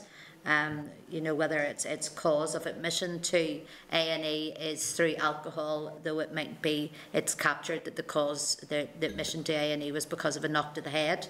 and alcohol's not mentioned on the data gathering. You know, and it's the same with police arrests. It might be a police arrest due to behaviour of some sort, but it might not be that the cause of this was alcohol. Whenever they're collecting the data, so I think that's a really important issue that needs to be sorted if we're looking at a review of that. I just wanted then to ask you, or just I've that many things written down here. I don't know what I want to ask you. The multi-buy issue. I know you know the minimum unit pricing is not likely to come into force here until the next mandate of the Assembly, so that's still some time away. I mean, that is a couple of years away before we will see that. The multi-buying, though, would not necessarily fall under that. It could fall under this bill. Did you say that it didn't make a major difference? And I assume by multi-buying you're talking about, and forgive me if I'm absolutely wrong here, where we would see in some of our larger supermarkets where you would buy 6, get 25% off, and all of these various offers that are encouraging you to buy more. Though in saying that, I would say the vast majority of people that do that, they're responsible drinkers, albeit they're stockpiling. Is that what you're talking about? Yes, I'll hand over to Rachel on the evidence on that, I think, but just on the comment about the responsible drinkers, I suppose it's just to go back to that issue that if you stockpile, you probably drink more. I think we're all a bit like that. If it's in the house, you're more likely to drink it. And even though you're drinking responsibly, that still leads to the harms and the deaths down the road in some of those people. So in your health figures, that will still show up, even if the drinking's totally responsible. So I'll hand over to Rachel on the evidence. Dave, I'm trying to tell myself that is a responsible drinker. I think we all try to do that a little bit. Sorry. Well, I think in terms of the evidence that we have in Scotland, it would suggest that the banning of multi-buy promotions had a small impact on creating an environment where alcohol is sold more responsibly. But there are a couple of studies that have been done that showed slightly different things. So, for example, one study that showed that banning multi-buy promotions didn't actually reduce alcohol purchasing in the short term, and the industry appeared to respond to the ban by replacing multi-buy with a simple price reduction, which made it possible for consumers to buy alcohol at a discounted price still, but with a smaller financial outlay. So in many ways, this mitigated the intended effects of the policy. But there's other evidence that has been gathered to suggest that the ban on multi-buy promotions was associated with reduced sales of off-trade wine and pre-mixed alcohol drinks, which were the ones that were most likely to be bought as part of a multi-buy deal in Scotland before the legislation was introduced. So I think on balance, we feel it can have a small impact, but it's not really the solution. Yeah, and then just to follow on from that, I know you had mentioned there, because you'd heard previous briefings to do with the advertising, and I think, I mean, personally, I'd love to see all advertising banned on any of our sports grounds, especially. I don't think it's conducive to sport either to see alcohol promotion everywhere. But there's also then the issue around the alcohol advertising within our supermarkets, and again, it's been brought up by some of our witness sessions, where you would have the likes of, for example, Marks and Spencer's, although other supermarkets are available, that would do, you're dining in for two, and they're advertising there in the middle of the store, your bottle of wine and all of the rest of that. It's just that, does that make a marked difference if that is removed? So I think it's to look at the whole system, and all of these little things make a difference.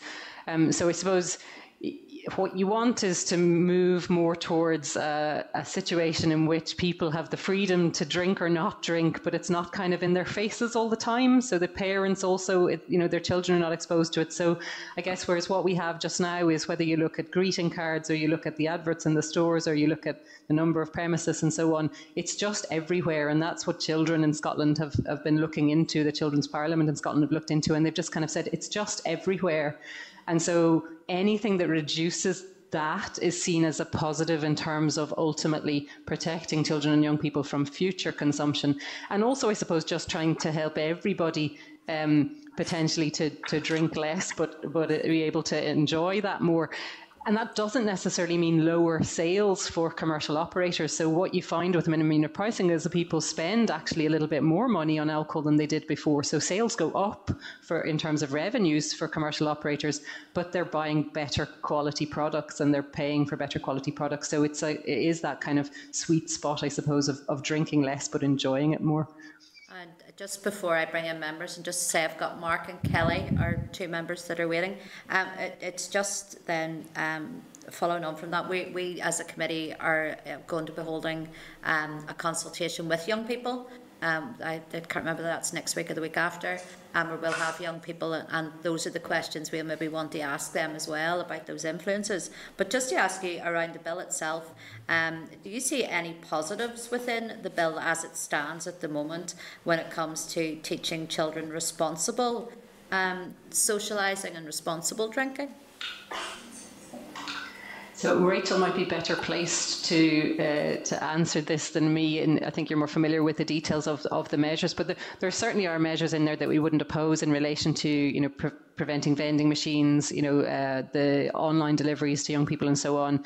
I think in some ways, I suppose within public health, there's a movement away from thinking about teaching children to drink alcohol responsibly, and really just because actually there isn't really any evidence for that as actually an approach that protects them. So, the idea of parents giving children alcohol in a controlled environment when they're underage, there's no, the thinking and the evidence is that actually that's not a good idea, that we should be teaching children that alcohol is a product that is a drug, and that that they need to treat it carefully, and that there's a time when they will be old enough to drink it, and whatever age that is I suppose a parental judgment. But I think the thinking has moved away from the idea that that's a good thing to do, that actually it's seen as just kind of normalising it rather than teaching them to drink responsibly. But in terms of the specific measures, Rachel, you're probably better placed to answer.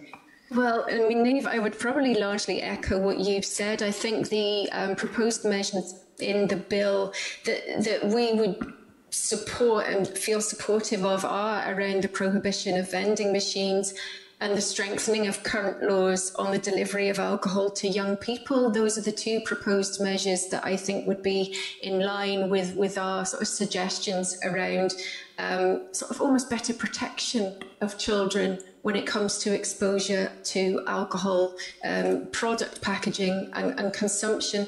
And I think the issue of product packaging, as Niamh said, is everywhere.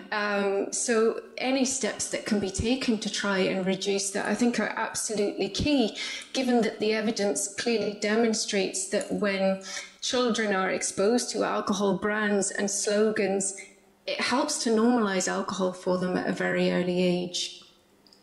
Yeah, no, thank you for that. I just one more comment, and it was around the protecting the surrender principle. I suppose it's good to know that there's something that we're doing right here, or what is seen as right by the rest of the United Kingdom. Just then on issues on that as well, then if we look at the rest of the UK and the Republic of Ireland, do they have unlimited then amounts of licences that are handed out, or what way does it work? And we've heard it said here, and certainly in committee, that we have less licences now than we had 100 years ago when Northern Ireland was formed. So yeah, it's just that what's it like in the rest of the UK and Ireland? Yeah, so the systems are fairly different between fairly similar between Scotland and England and Wales, and I'm a bit less familiar with the Republic of Ireland system. But in Scotland, the licensing system has objectives, and one of those objectives, which is different from England, is protecting and improving public health. And in theory, that should mean that public health practitioners and the police can object to a licence being granted, but in practice most new licences are still granted. So at best you can potentially in theory stop new licences being granted, but in reality there are thousands of new licences being granted all the time across the UK. So I think the systems in England, Wales and Scotland, in terms of their achieving their aims, are seen as being a bit broken, that actually it's very, very difficult to do more to do anything really around availability, and that perhaps you have more success around about if you focus on changing the nature of the premises, so kind of place shaping around encouraging arts venues, encouraging restaurants. That you can sometimes have more success around that, but it's very difficult to do anything about actually just how many premises there are. There's no cap. Okay, I mean for me, actually hearing that sounds really very strange. As someone who's sat on council for a number of years, when it came to transfer of licences and things like that, it sounds very strange that it can be absolutely unlimited in the amount of licensed premises. Yeah, I mean, it's gotten to the stage now, I think, in Scotland and England and Wales, that our numbers of premises per head of population are so high that actually adding extra premises is not actually making a massive difference to harms, because the alcohol is just so available anyway that we have to go quite a long way in the other direction before we would see a reduction in harms. And I think that's also seen as being why the licensing system's kind of tinkering around the edges around harms, and is still really quite permissive. It's really about just sort of giving licenses to responsible people rather than actually sort of focusing on the overall impact in terms of alcohol. Okay, look, thank you. I am going to open up to members. I've got Mark and then I've got Kelly. So Mark, if you want to come in. Thank you, Chair, and thanks to Rachel and Niamh for that session and for the submission. I have a couple of questions, Chair. I was thinking I'll just run through the questions rather than us get involved in a game of back and forth or verbal tennis here, and then the ladies can answer them as they see fit. I'll start where you finished off, Chair, and that was on the surrender principle. The submission refers to the surrender principle as constraining the spatial availability of alcohol. But does the spatial availability measure take into account the reality of people drinking in uncontrolled environments, or the uncontrolled environment of home or private premises? Also, you conclude that there's clear evidence that greater availability tends to lead to greater consumption and harms. How can the effect of extended opening hours be considered in isolation from just wider societal changes? And that's something we've discussed here before. Another issue, and there's been a wee bit of back and forth on this already, but I think we should, of course, distinguish between children and young people being exposed to responsible alcohol consumption and being exposed to alcohol abuse and the normalisation of that. Do you have any insights into how children in, for example, I suppose, France or Mediterranean countries fare in terms of alcohol issues? And just to sum up, or a final question, over the past number of weeks or months or however long we've been going through this, we've had conflicting views on whether increasing drinking uptime encourages people to drink more, or instead not feel the need to purchase as much drink and consume it as quickly. You said there's little or no evidence on this, but you worry about enforcement. I was just wondering if maybe you could expand on that a wee bit, please. Sure. Okay, I'll take them one at a time. I think I have a note of them. So where does home drinking or drinking in unregulated environments fit within this idea of spatial availability? I suppose what we see and what we've seen in relation to COVID and curfews and a lot of the debates that we have about alcohol is that that there's always a minority that will find a way to do the thing you're trying to stop people from doing, but your measures are usually pretty effective for the majority. So I suppose having more licensed premises isn't the best mechanism to get people to move from homes into licensed premises. If people, I would question whether the motivation for drinking at home or the motivation for drinking in unregulated environments is because there isn't a premises available or there aren't enough premises available. I think it's different things having an impact there. But say, for example, with, I suppose when premises were closed due to COVID, of course there are some people that will go and have parties, but most people won't. So you still get the benefit of the policy. And yes, there's some unintended consequences, but it doesn't override the benefits. So that's generally what we see. In terms of extended opening hours, yeah, so I guess what I would say here is, again, the Norway study is really interesting in this, because that was 18 cities where some of them expanded their opening hours, some of them reduced it. The societal issues were the same across the country. It wasn't like there was some stuff going on in the ones where we saw the harms and that might not have been there in the others. So the studies are very well designed to ensure that if you draw a conclusion, that you're not incorrectly drawing that conclusion when it might be caused by wider societal issues. So there's all sorts of techniques that are used statistically in the analysis to take account of whether this might be just a trend due to wider society. So you can use control areas, you can use time series analysis, and then you can just sort of look at, is there any reason to think that there was some other change in society that happened right at the time when we extended these opening hours that would better explain the significant effects that we see than the actual change that we know about. So that's how that is handled. It's not perfect, but it is considered.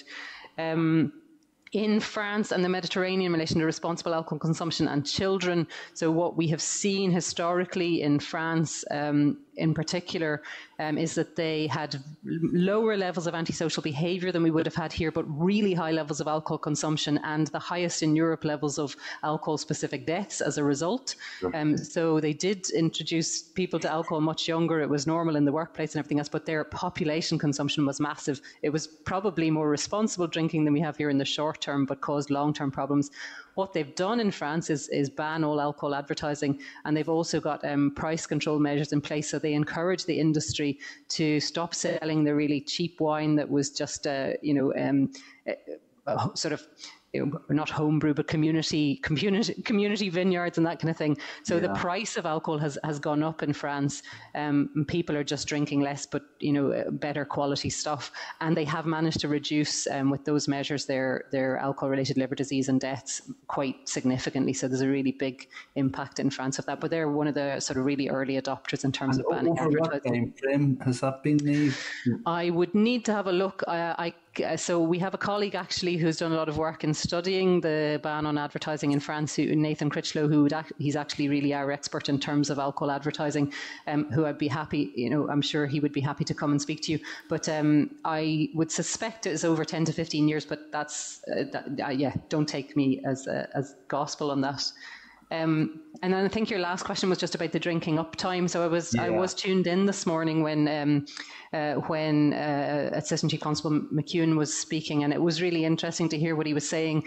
I suppose it's hard to see, knowing the culture of last orders anyway in licensed premises, how having longer to drink after last orders wouldn't mean that people order more. So you've got to, I suppose, counter here that you might have some premises for whom the people drift out of the premises slowly, but you might just as easily have other premises where everybody buys 3 pints at an hour before drinking and has to drink them really fast in the next hour. So I think in terms of the short-term effect, those two might counteract each other, but in the longer term, you're essentially giving people more time to drink alcohol. So they're likely to drink more, and that is likely to increase your consumption. And even if it doesn't affect those short-term issues, you'd expect to see that in the health harms later. Okay, no, thank you, Niamh. I'm just going to go back to my first question again. That was the one on the surrender principle, and you the sort of COVID or lockdown-related example of a different example, but you used the example of people going to party, and I know that was around the spread of COVID as opposed to the consumption of alcohol. My concern is people don't have to go to parties to consume alcohol. They can do it on their own, in their own house. And I accept some of the points you've made, certainly, about the surrender principle and the spatial availability issue. But my concern that I've expressed previously here in committee, and I think some others have concurred, is that when, say, in a rural village where there might be one licensed premises that's not a big profit-making enterprise by any stretch of the imagination, when the landlord decides it's time to throw in the towel or hang up the towel, that really the only offer there might be coming from a Tesco's or Express or a Spar or that to buy the licence off them. So then you'll have no controlled premises in that village for the consumption of alcohol, and the patrons who might have frequented it a night or two a week will now not have that option, but they will have a big Eurospar or Tesco Express that they can go to and buy a bottle of wine or a box of cans every night of the week. So I think we would share your concerns about that, and that's I wasn't aware of exactly how the surrender principle works in relation to off and on license sales. So that's really interesting. So I suppose what I would say, it's not. So I wonder if thinking about tweaking it rather than abandoning it is the way to handle some of those kind of anomalies, so that you might say that a non-licensed premises can only be used for another on-licensed premises and can't be used for an off-license. You can also have limits on the floor space for alcohol within off-licensed premises. So that's been looked at in the Highlands in Scotland through some of our legislation.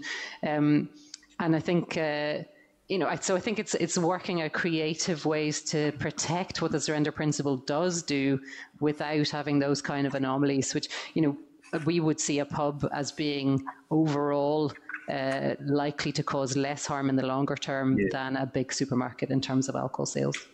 Yeah, I think I wonder if there's a way of kind of rural proofing it almost, because this is, I think, more a rural problem. Okay, thanks a million, girls. Thank you.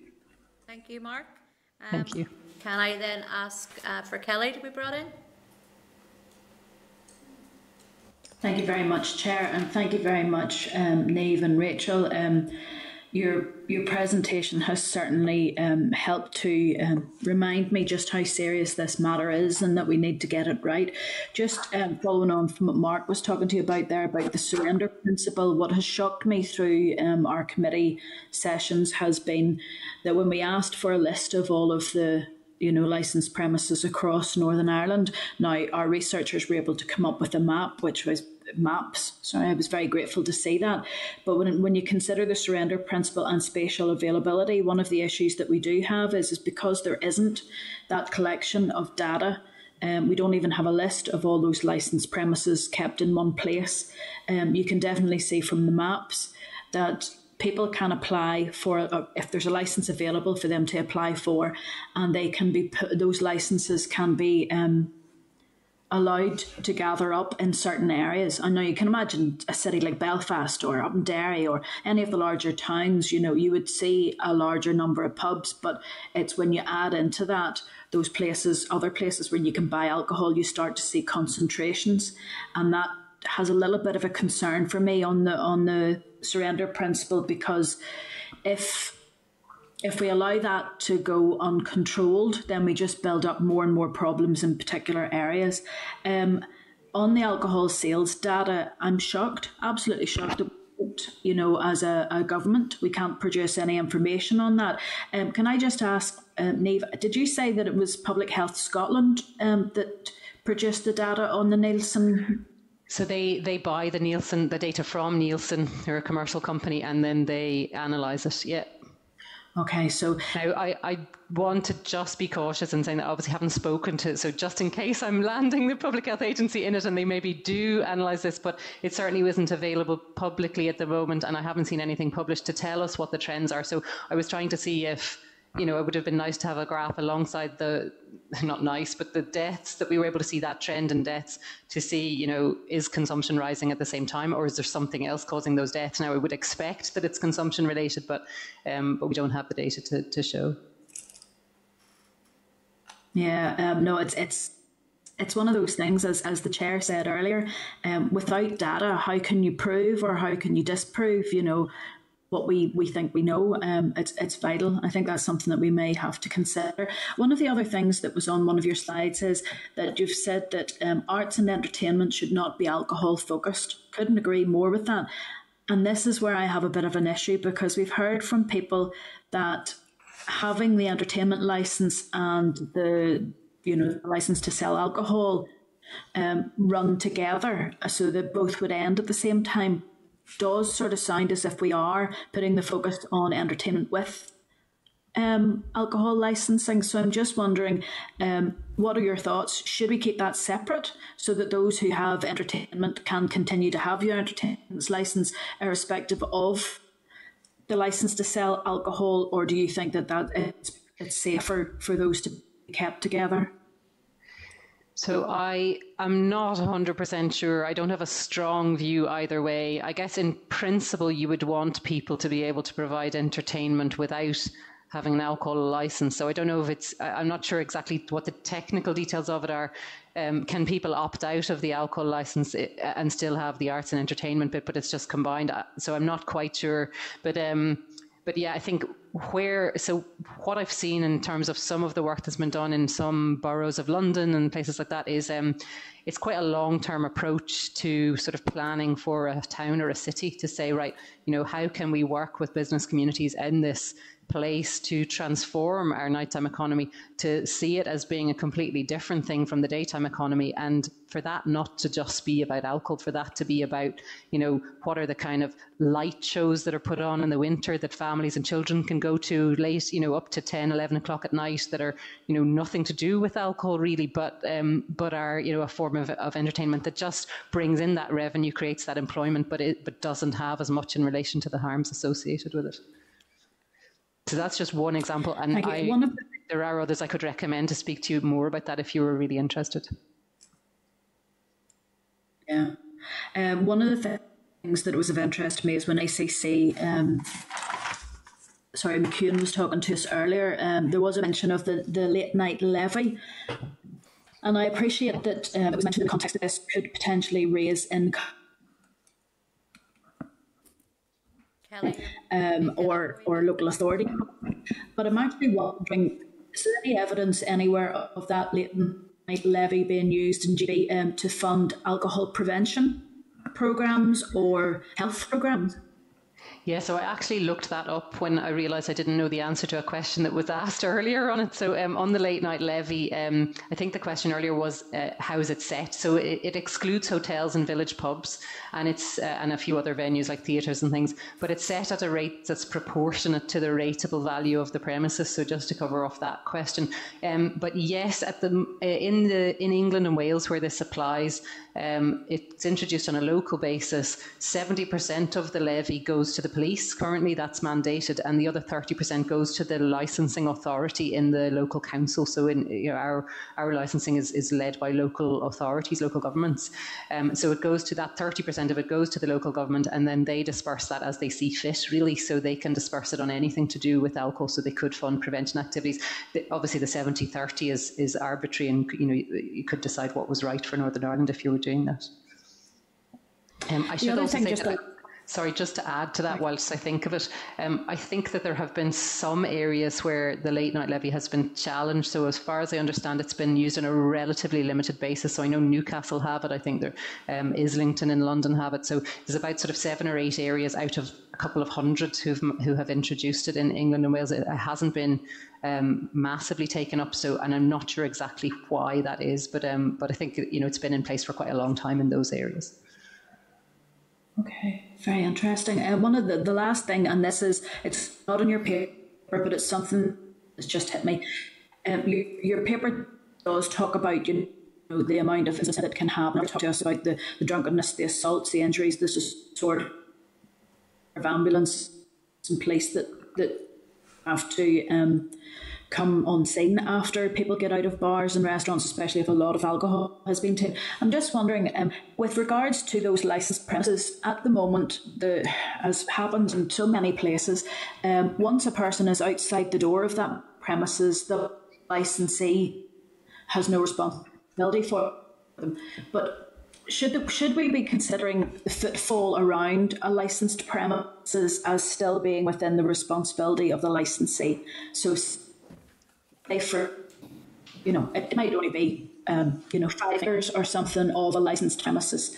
We currently have it in public transport, where if someone, for instance, gets off a public transport bus and falls within 3 feet of a bus, then it's within the insurance claim of that bus. But if someone comes out of a bar and there isn't a responsibility for the licence holder to manage what happens outside their premises, then that's where assaults can happen, an injury, and ambulances are called. I know that licensees will not want that to happen directly outside their premises because it will give it a bad image, but any evidence of licences being extended to include almost like an apron around licensed premises, that means that licensees would have to take responsibility there. So I was losing you a little bit during that, but I think I've got the gist of the question. So my understanding is that that there's some evidence around kind of I think it's called like last drink's responsibility. So it's where if somebody is injured or responsible for a crime and the last place that they drank, the last place that served them alcohol can be held responsible. So that's kind of legal liability thing. I think there are quite mixed views around that. But so not exactly what you're asking about, but there are other things that are, I suppose, more normal in Wales and in other places where. So two things that I can think of. One is that I share your concern about not having a database about licensed premises. We have very poor data in other parts of the UK too. It seems to somehow evade our systems to actually know what premises are operating at any given time. But what we do have is a police database called Innkeeper in Scotland, where any police incidents are recorded on this database, including what the last premises was that the person was drinking in. So it allows the police, I suppose, to identify where they might need to go out and do maybe a bit more of a supportive visit or do a little bit more monitoring about a premises if there's multiple incidents coming up related to that premises. So that's Innkeeper. In Cardiff, there's a thing called the Cardiff Model, which is A&E departments working out where someone was drinking before they come in with an alcohol-related problem into the A&E department. And then I think, again, kind of outreach to those premises to, it's a kind of a form of identifying, I suppose, potential problem premises. Because what we still see, which I suppose goes back to our concern about enforcement of the drinking up time, is that there are really long established laws saying that you can't sell alcohol to a drunk person. But when we do mystery shopper studies, pubs and bars sell alcohol to drunk people all the time. Some more and some less, but it's really high levels that we see. And so with the best will in the world, it's hard for premises to say no to people if they're trying to buy alcohol. And so I think that's where there could be more support. There's some evidence around kind of measures that can help with that. And I think that's also where our concern is a little bit about the drinking uptime. If there's a pressure on a hard-pressed pub owner to just, oh, come on, we've got an hour to drink up, can we not all have another pint? It's pretty hard unless you're really going to invest a lot in enforcement to actually pick up on that and prevent it from happening. And you can understand in COVID recovery why there would be a lot of pressure on them to do that. No, that's brilliant. Thank you so much for your time and your paper. It's, pardon the pun, quite sobering when you make the reading through. Thank you very much. Thank you. Thank you. Okay, thank you, Kelly. No other member has signified that they want to ask anything further. So can I just say a very big thank you to both yourselves, Niamh and Rachel, for coming in here today. You've probably given us more questions and answers now as well for the department when we get around your deliberations. But very much worthwhile evidence session. So thank you so much. Thank you very much for having us. Thanks for having us. Thank you. Bye-bye. Bye. Okay, members, we still have a heck of a lot to get through, but what I'm going to do is we have an SL1 and an SR to do. I'm going to do both of those before I go back to matters arising. Okay, Sinead, is that Sinead talking? Just to remind members, every one of you has been brought into the spotlight so I can hear you all. Whoever's having a conversation there, we can hear you. So you're all live again. What I was saying there is I'm going to just move on to our SL1 and an SR that we have, just to get those done before I go back to matters arising, because I'm quite conscious there's a lot there, and I want to allow these other two issues to go through first. So can I then ask you to turn to your tabled paper, where you'll find the SL1, the COVID-19 Heating Payment Scheme Amendment Regulations, Northern Ireland 2021. You'll find that is page 5 of your table paper. The Department now proposes that the scheme is extended to include those in receipt of benefits which are deemed to overlap with the social security benefits currently included in the eligibility for the COVID-19 heating payment scheme. This would extend the scheme to include those receiving the 2 highest rates of constant attendance allowance paid through their industrial injuries disablement benefit or the war pension scheme, the war pensioners mobility supplement and the armed forces independent payment. The current planning assumption is that the amendment regulations will come into operation on the 4th of March 2021 and the rule will be submitted to the committee at the same time as it is sent to the Assembly Business Office for laying. So I'm just going to ask if members any comment or content, Andy? Yeah, Chair, can I just declare an interest at the outset in respect to this? And just if members are in agreement, I would like, obviously, given that this originated from this committee, us to convey our appreciation to the department for taking on board our concerns to the department and the minister, because they have taken our concerns on board and rightly, as promised, they've addressed them. So I think it's only right we acknowledge that.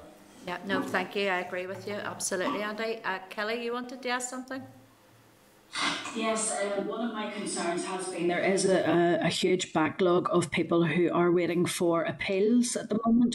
I had asked the Minister to confirm if those people who are awaiting appeal are then subsequently successful in that appeal and their award is backdated to the time that this payment was made.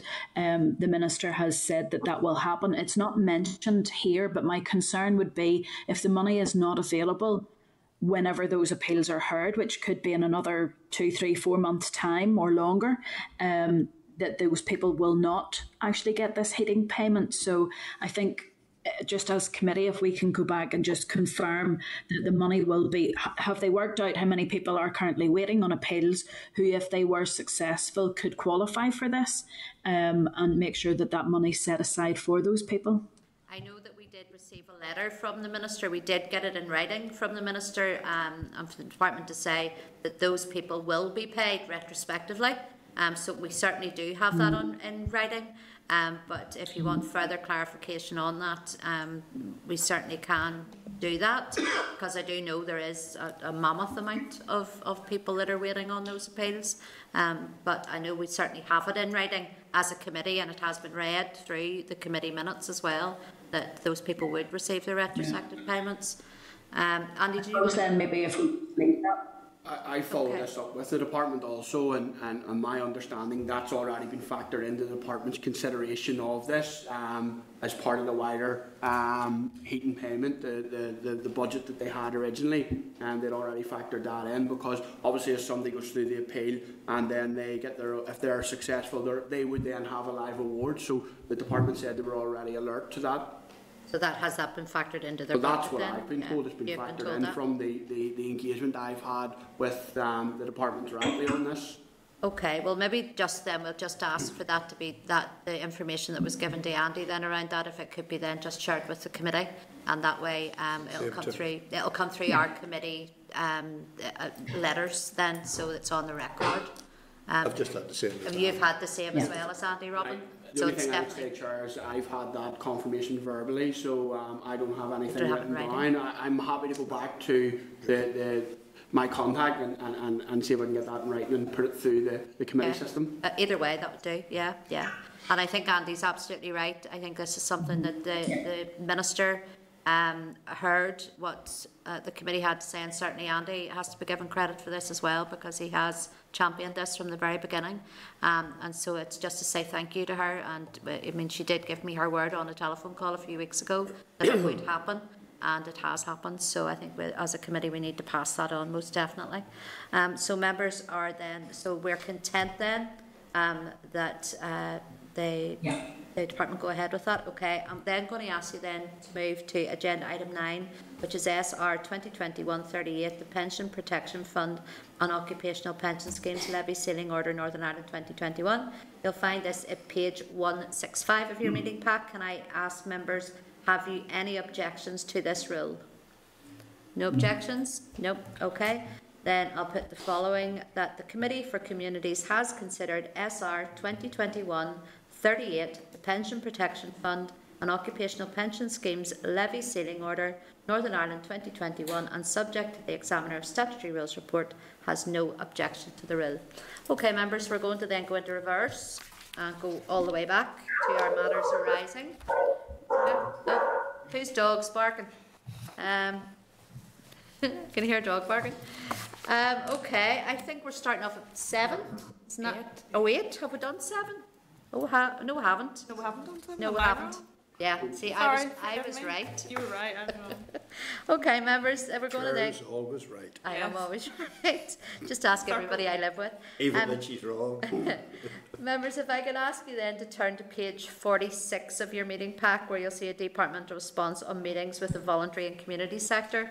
The department is not currently undertaking a formal review of the 2011 Concordia, but recognises the need for a strategic recovery and renewal agenda for the sector. Members, have you any comments? Are you content to note this at present? Content to note? Yeah? Yeah, okay. Then can I ask you then, well, number 8 then is at page 48 of your meeting pack, where you'll see a departmental response in relation to COVID support for large leisure and entertainment businesses. The department has said it's not aware of any proposals to develop a specific funding package for the large entertainment and leisure sector, including cinemas, and given the range of activity that might fall within that definition, it would be a case it would be in any case seem to extend beyond the DFC remit. In November, Omniplex submitted an application to the Arts Council Stability and Renewal Programme for organisations. That application has now been assessed by the Arts Council, and the department understands that an offer of grant has been made to Omniplex. Can I then ask members any comments or content to note that? We will, of course, send that response on to, I think it was Movie House and Omniplex had brought that to our attention, but we'll send that on. Members content to note then that, yes? Yeah. Okay. Then number 9 is at page 50 of your pack, where you'll see a departmental response in relation to COVID sports funding. This is the that has been rumbling on and on and on and on. I'm not going to read out everything that it says here, but I'm satisfied at present that both the Minister for the Communities and Minister for Finance seem to have got together on this, and they're looking at those that have seemed to have slipped through the net. I think the committee will still keep it under their watch because it is important, and I know certainly I had put a question down to the Minister for question time on Monday, which didn't get to me, but I have received the written response on that, and he is certainly aware that there are sporting clubs that have fallen through the net here, and that they are actively looking to see how they can support them in that. Andy, do you want to come in? Chair, just obviously in relation to this, we have correspondence from the Minister of Finance in our table packs as well relates to this, and the Minister's highlighted that obviously the reconsideration process through the LRSS scheme, if members are content, can we go back to the Minister and clarify whether there has been a directive sent out to those administering the reconsideration process that any applicant who has not been successful under the Sports Sustainability Fund should be considered under LRSS? Yep, I think that's a very good idea that we do, right. I know I had one last week again, another one that I've written to, which just happens, it's a factory club that just happens to have athletics in their name. They have no sports grounds or nothing to do with sport, but they were turned down by LRSS because they just happen to have that in their name. So, I mean, and I've heard of others, all the various clubs right across Belfast, certainly, from all parts of our communities that have been turned down because they just happen to have the name of a sports club or the name of a sport in their name, but they're actually just a social club. So I think Andy, you make a good point, and we'll write back in and ask for clarification on that. Members content then we move on from that one? Yeah? Yeah. Okay. Where are we? Number 10, yeah. Sorry, did you want me to mention something else, sir? Sorry, go ahead, who was looking in? It's Kelly, sorry. Chair, I was just going to say the Minister has announced today that the Sports Sustainability Fund has started to make payments. They have said in their letter that at that stage the officials will be in a position to start to provide detailed information. If we could just ask the department, obviously the payments are going out at the moment, but if we could get a breakdown on who has been awarded the funding, that would be very helpful. Yeah, I think that was. There's a note just there. Yeah, it's a note that had been written for me here that I didn't read out. See, I'm trying to shorten the meeting for you, so you're absolutely right. Yeah, that's okay. All right, members, content we move on. I think I was supposed to ask you, were you content to receive a briefing on the Sports Sustainability Fund at the meeting of the 4th of March? So I'm asking you now. So we're all content with that. Okay, members, agenda item 10 then, if you go to page 52 and you'll see a response from the department on its 10-year sports strategy. Members, we were initially due to have an oral briefing on this, but we had to postpone it as we'd moved to essential business only. The project team hoped to have an opportunity to engage with the committee in the course of the development of the final strategic document. Members, are you content to note that? Yeah? Sure. Yeah, no, look, it's really welcome that we have that in the pack, and that is starting to gain pace. I think it's very important. I know we mentioned it before, but and obviously we'll get to it during our deliberations. But we need to make sure that includes any strategy includes a focus on promoting female participation in sport and also disability participation in sport as well. I'm glad to see within the document that we received in the pack today that there is mention of a collaboration with the Department for Education in terms of physical literacy. I think that's vitally important because, especially as we kids return to school, and obviously there's the rightly a lobby in terms of getting kids back playing sport, which they should. But I think PE in schools is going to be a big issue, and I think making sure that PE and physical literacy is a core component of the curriculum is going to be a big piece of work. No, thank you, Sinead, and thank you for highlighting those issues. I think you're absolutely right in what you're saying. So, members, any other comment on that, or content that we move on with it from that? Yeah? Okay. Agenda item, or sorry, the next is number 11 is page 67 of your meeting pack, where there's a response from the department on local inclusive labour market partnerships. So it states that all 11 councils have agreed to take part, and officials have met with council representatives to progress setting up these partnerships in each area. The impact of the draft budget allocation is such that the department cannot guarantee at this time that funding will be made available to labour market partnerships. I just probably just want to make comment on that myself as someone who sat on local council, and I know many of us did, and we've seen time and time again powers and partnerships being handed over to councils without the money to follow, and I know that is a big issue for councils. So I think this is one that we maybe just need to keep a watching brief of as well, because we don't want something to end up with council having the full liability for spend, because I mean we're all political parties and we all have members who sit on these councils who lobby us individually as well. So our members agreed with that. Do we just keep a watchful eye on that one? Agreed. Yeah. Content to note then. Sorry, Kelly, go ahead. Sorry, yes, Chair. I just want to say that I'm aware of some councils that did spend time developing up their proposals. Others maybe didn't wait up to see what the money was going to be like. But it's just, we're coming out of COVID. We know that the ministers already had trouble getting money out of the executive for Job Start, well, to get any additional money for Job Start. And then if this programme's not going to happen, I am concerned that our minister is trying to come up with proposals and each turn is being blocked because there's a lack of money available.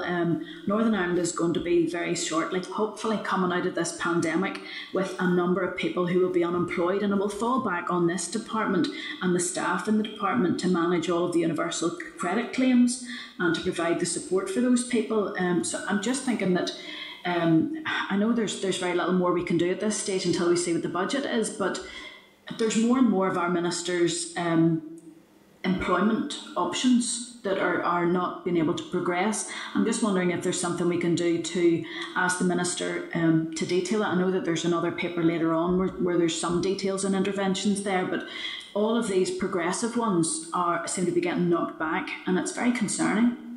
Yeah, I agree with you, and that's why I think this one, we can't take our eye off this one, certainly, going forward. But we can certainly ask more detail around this, and and show our support for this whenever it does come to the budget. We'll all be making speeches next week, so it's maybe something we want to bring up there as well. Members, content we move on then? Yeah. I see hands up. Mark, sorry. Did you want to make a comment? Sorry, Chair. Sorry. Thank you, Chair. No, I concur with Kelly's concerns there. And it's not just the labour market interventions through DFC that are under threat. We also have to look at things like the loss of European structural funds and the impact that's having on the economy department's support for such programmes, employability and skills programmes, which is going to be pretty severe in the coming years. So I think there might actually be maybe scope for some cross-departmental collaboration on labour market intervention, and I think that's something that the executive should certainly be open to and looking at. Yeah. Okay, Mark. I mean, we can ask that question. What has happened? What are they doing? Cross-departmental to further the aims. No, that's fair enough. Members, happy enough we move on then to page 69 your meeting pack, which is a departmental response in the definition to affordable housing. The department revised definition no longer makes reference to households who can afford a small mortgage. The revised definition has been widened to include social rented housing, intermediate housing and intermediate housing for rent. I know, Mark, you had brought this up the last time it was on the agenda. Just have you any comment, or any other members, any comment or content to note? No, content to that, okay. Chair, because I think my queries had been around what a small mortgage was, but if that's been taken out. Yeah. Okay, thank you. Members, we'll move on then. If you could turn to page 74 of your meeting pack, where there's a departmental response on the food pallet scheme. This is something that I brought up in committee following conversations with one of my local community centres. It says the scheme is a short-term response to tackle food and essential items poverty in a post-Brexit environment and the continuing COVID situation, and will be active until the 31st of March. The scheme has bulk purchased £1 million of food and essential items to bolster community food providers, with a further $250,000 being made available to food charity Fairshare. Linus Foods have been appointed as a supplier. The department states that there are inevitably occasions when requested items may be temporarily out of stock, but arrangements are in place to ensure that it is immediately substituted with a similar item of a comparable price, and the department has recently confirmed this process with the supplier and have advised all participants of what to expect in the event of a product being temporarily unavailable. Groups can also request that additional essential items be added to their stock list. So all I can say is it must be very recently, because up until 2 weeks ago that wasn't the case. But thankfully that has changed, and that those issues have been ironed out. So I'm content with that. At present, members, any comment? Are they content also? Yeah, content. Okay, then we'll move on to page 76, where you'll see a departmental response on labour market interventions, and it says that all of the initial wave of COVID labour market response intervention or initiatives have been paused, waiting confirmation of the department's budget allocation for 21-22. Additionally, funding of labour market partnerships under Employability NI to develop further labour market responses in partnership with local councils has also been delayed, as we know from previous, and the current work experience programme and advisor discretion fund are funded until the 31st of March 21. Contingency business cases are being prepared to extend existing provision for 12 months from the 1st of April to the 31st of March next year, in case funding for the expanded schemes cannot be allocated. Yeah, that's again not great. Members, any comments they want to make on that, or are they content that we note that again and just keep an eye on the budget allocation there and how that goes? Yeah? All right, okay. Then can I ask you to turn to page 78 of your meeting pack, where you'll see a departmental response on advice sector funding.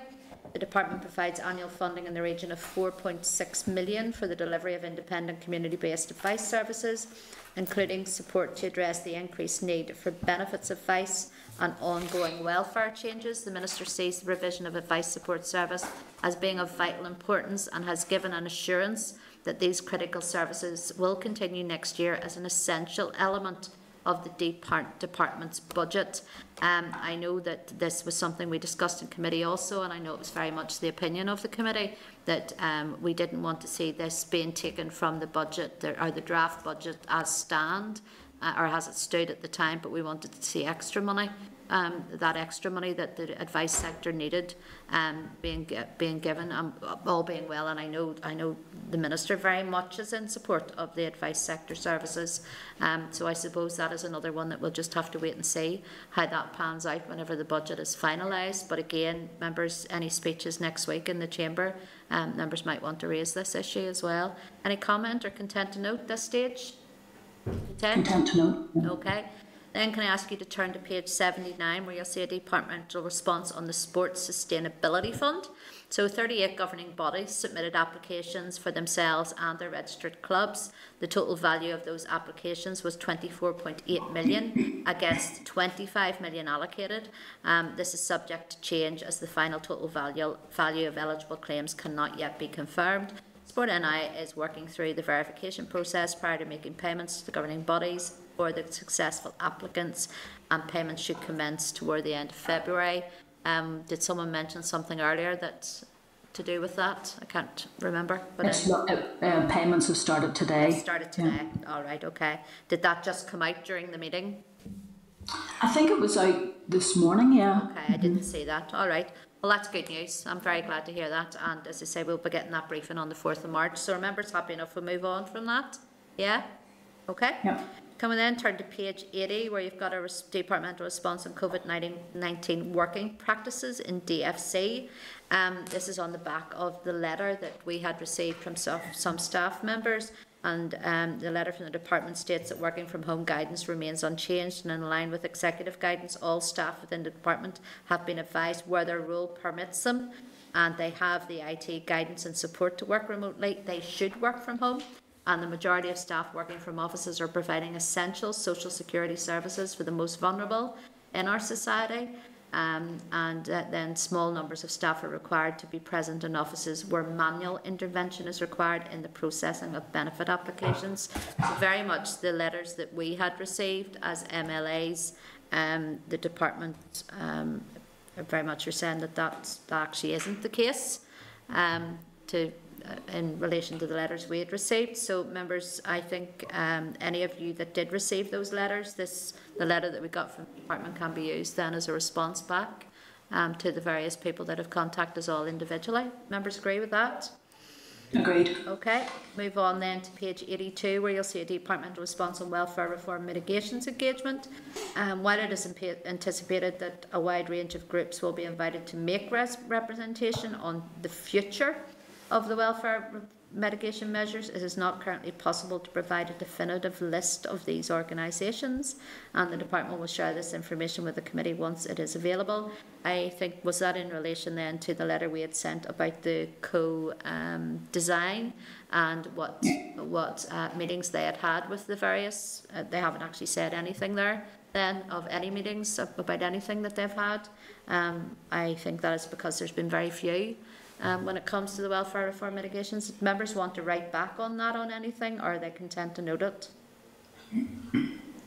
Sorry, Andy, go ahead. Andy, go ahead. Sure, I think it's absolutely staggering where we are, and I think it's being highlighted rightly. We're entering towards the cliff edge again. A lot of the organisations have highlighted, and they're correct, that we don't have a definitive timeline. I know the department's provided that certain elements will be brought forward by regulation and others by primary legislation, and when we move forward in their pack, there is a document, not trying to do your job, Chair, on primary legislation, but I hesitant to be overly critical of the department here, but I don't believe that they've been very forthcoming with us, and questions that I've asked, it's coming. This is such a serious issue, and I don't think they've worked as proactively as they could have. It's staggering that there hasn't been more engagement with the organisations out there on the cold face of these mitigations.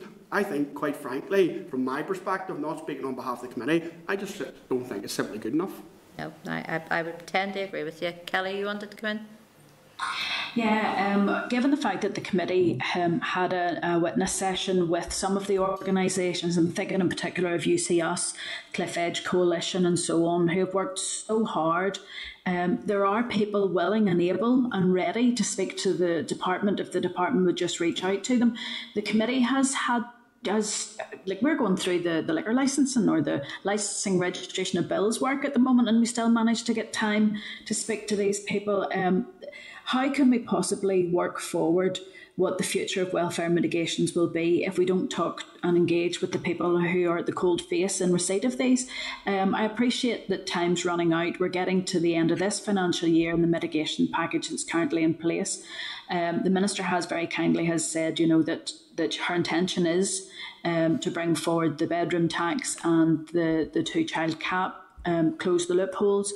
But there may be other options there. I know that I'm a strong advocate for the terminal illness details to be sorted out, but I'm just really, like Andy, I'm really disappointed that we don't have any officers within the Department of Communities who can engage with those service users, and in particular those groups that have service users ready, willing and available, who can speak with clarity and are not going to be over the top. They're very clear about their needs and wants, and the Cliff Edge Coalition has provided information. So I think I would like maybe if the committee could write back to say that in New Decade, New Approach, there was a commitment to co-production and co-design, and at this stage, we're not seeing this happening from the department. The department is a huge department. There are a number of people there. This doesn't rest all on the Minister's shoulders. She has a team there that can reach out and help and get that evidence for her.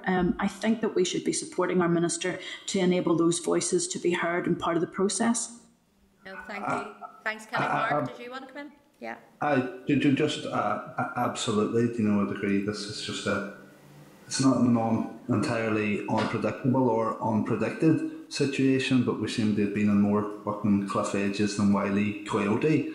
The engagement with the sector here, it's about getting the legislation right. It's why we were calling for it, or have been calling for it for over a year, so we can scrutinise it. It's about getting it right, because if they come forward with proposals that aren't right, or with a safety net that's full of holes, then it's going to be more difficult to get it through the Assembly, to be quite frank.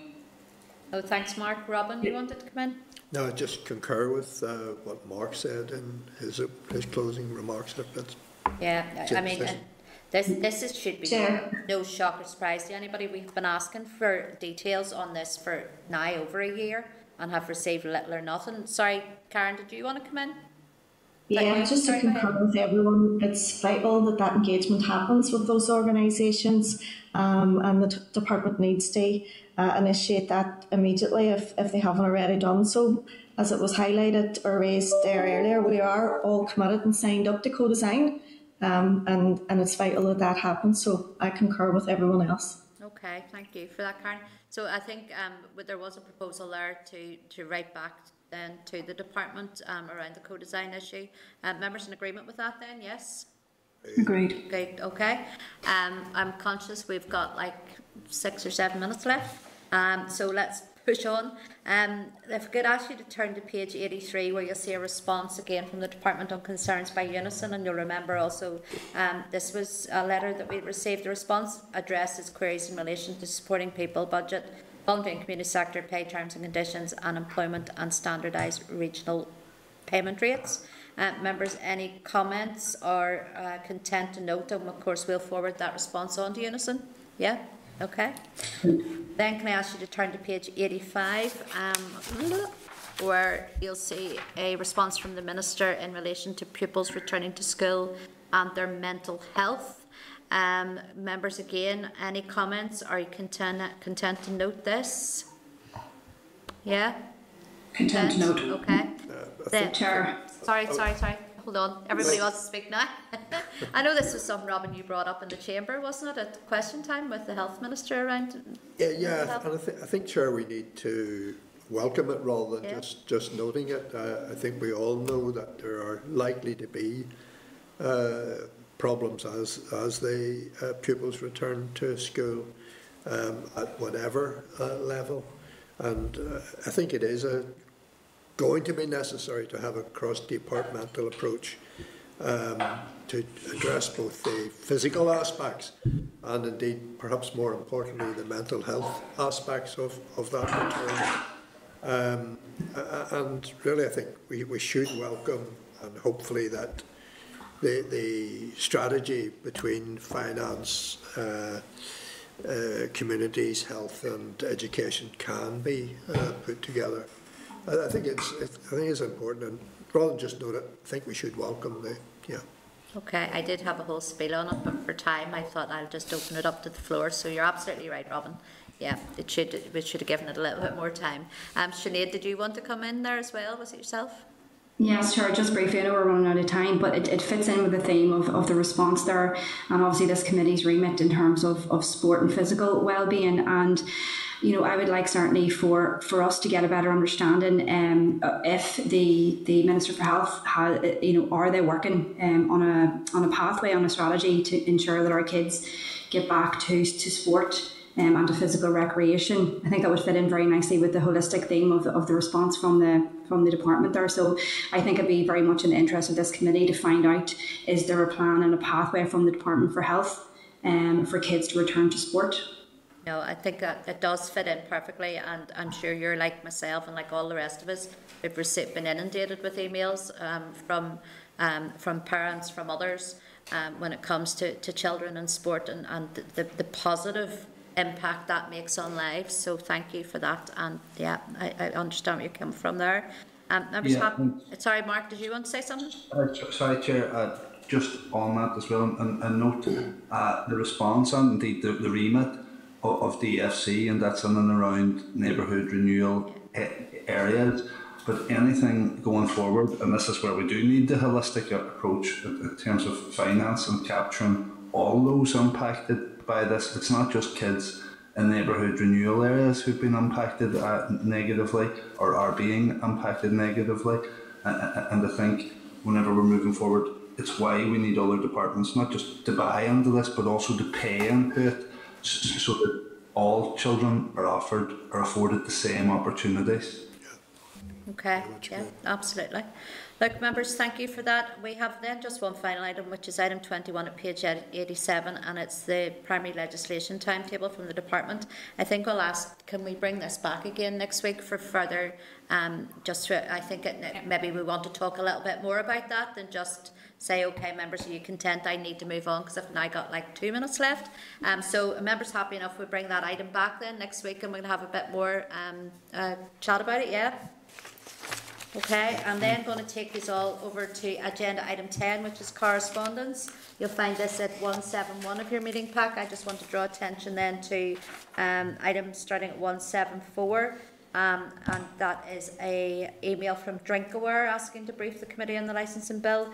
We can fit them in next week, which is our last week of evidence sessions. So would members be in agreement then that we invite Drinkaware along? They're very much looking at the impact of alcohol and the levels of alcohol consumption. If members are in agreement, we can invite them to join us next week if they can. If they can't, next week finishes our evidence session. So members happy enough with that? Yeah? Agreed. Okay, then just at page 185 is a memo from the Committee for Health in relation to correspondence it received from QUP on discretionary support isolation grants. Members, are you content to forward the memo to the department for comment? Agreed. Agreed. Yeah. Janice or Sean, tell me when I need to stop here. Members, then page 216 are 2 emails from participants in the Women Involved in Community Transition Programme. The emails express concern about the funding that is due to end. I brought this up, members, a few weeks ago in committee. Can I then just suggest that we write to, it's funded from the funded from the Department of Justice and TEO, and communities are is the department that rolls it out though. So can I suggest that we write to Justice and TEO about the funding for it?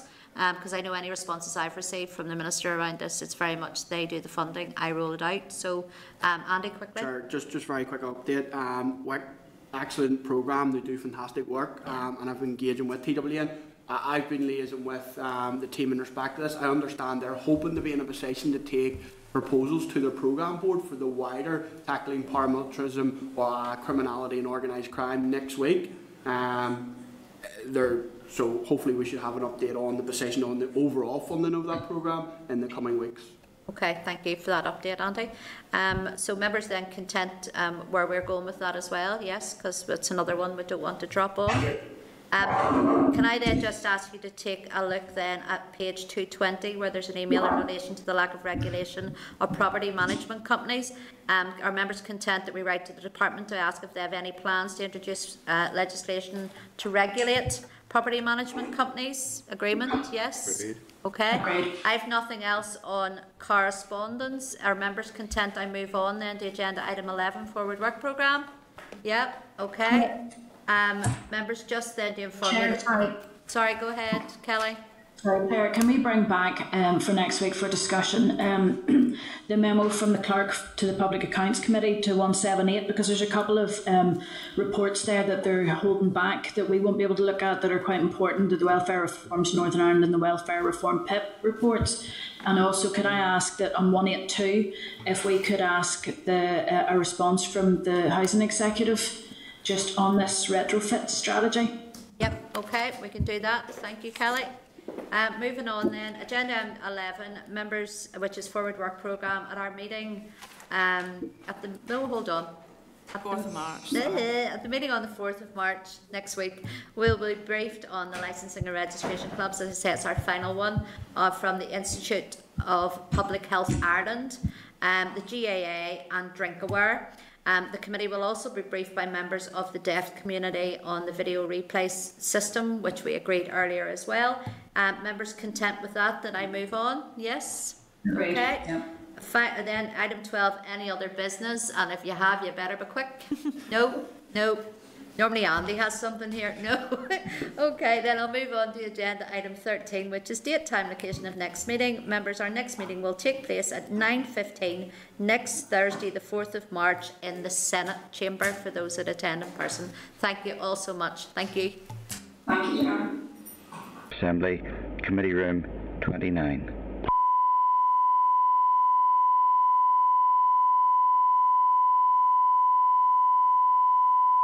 This is the Northern Ireland Assembly, Committee Room 29.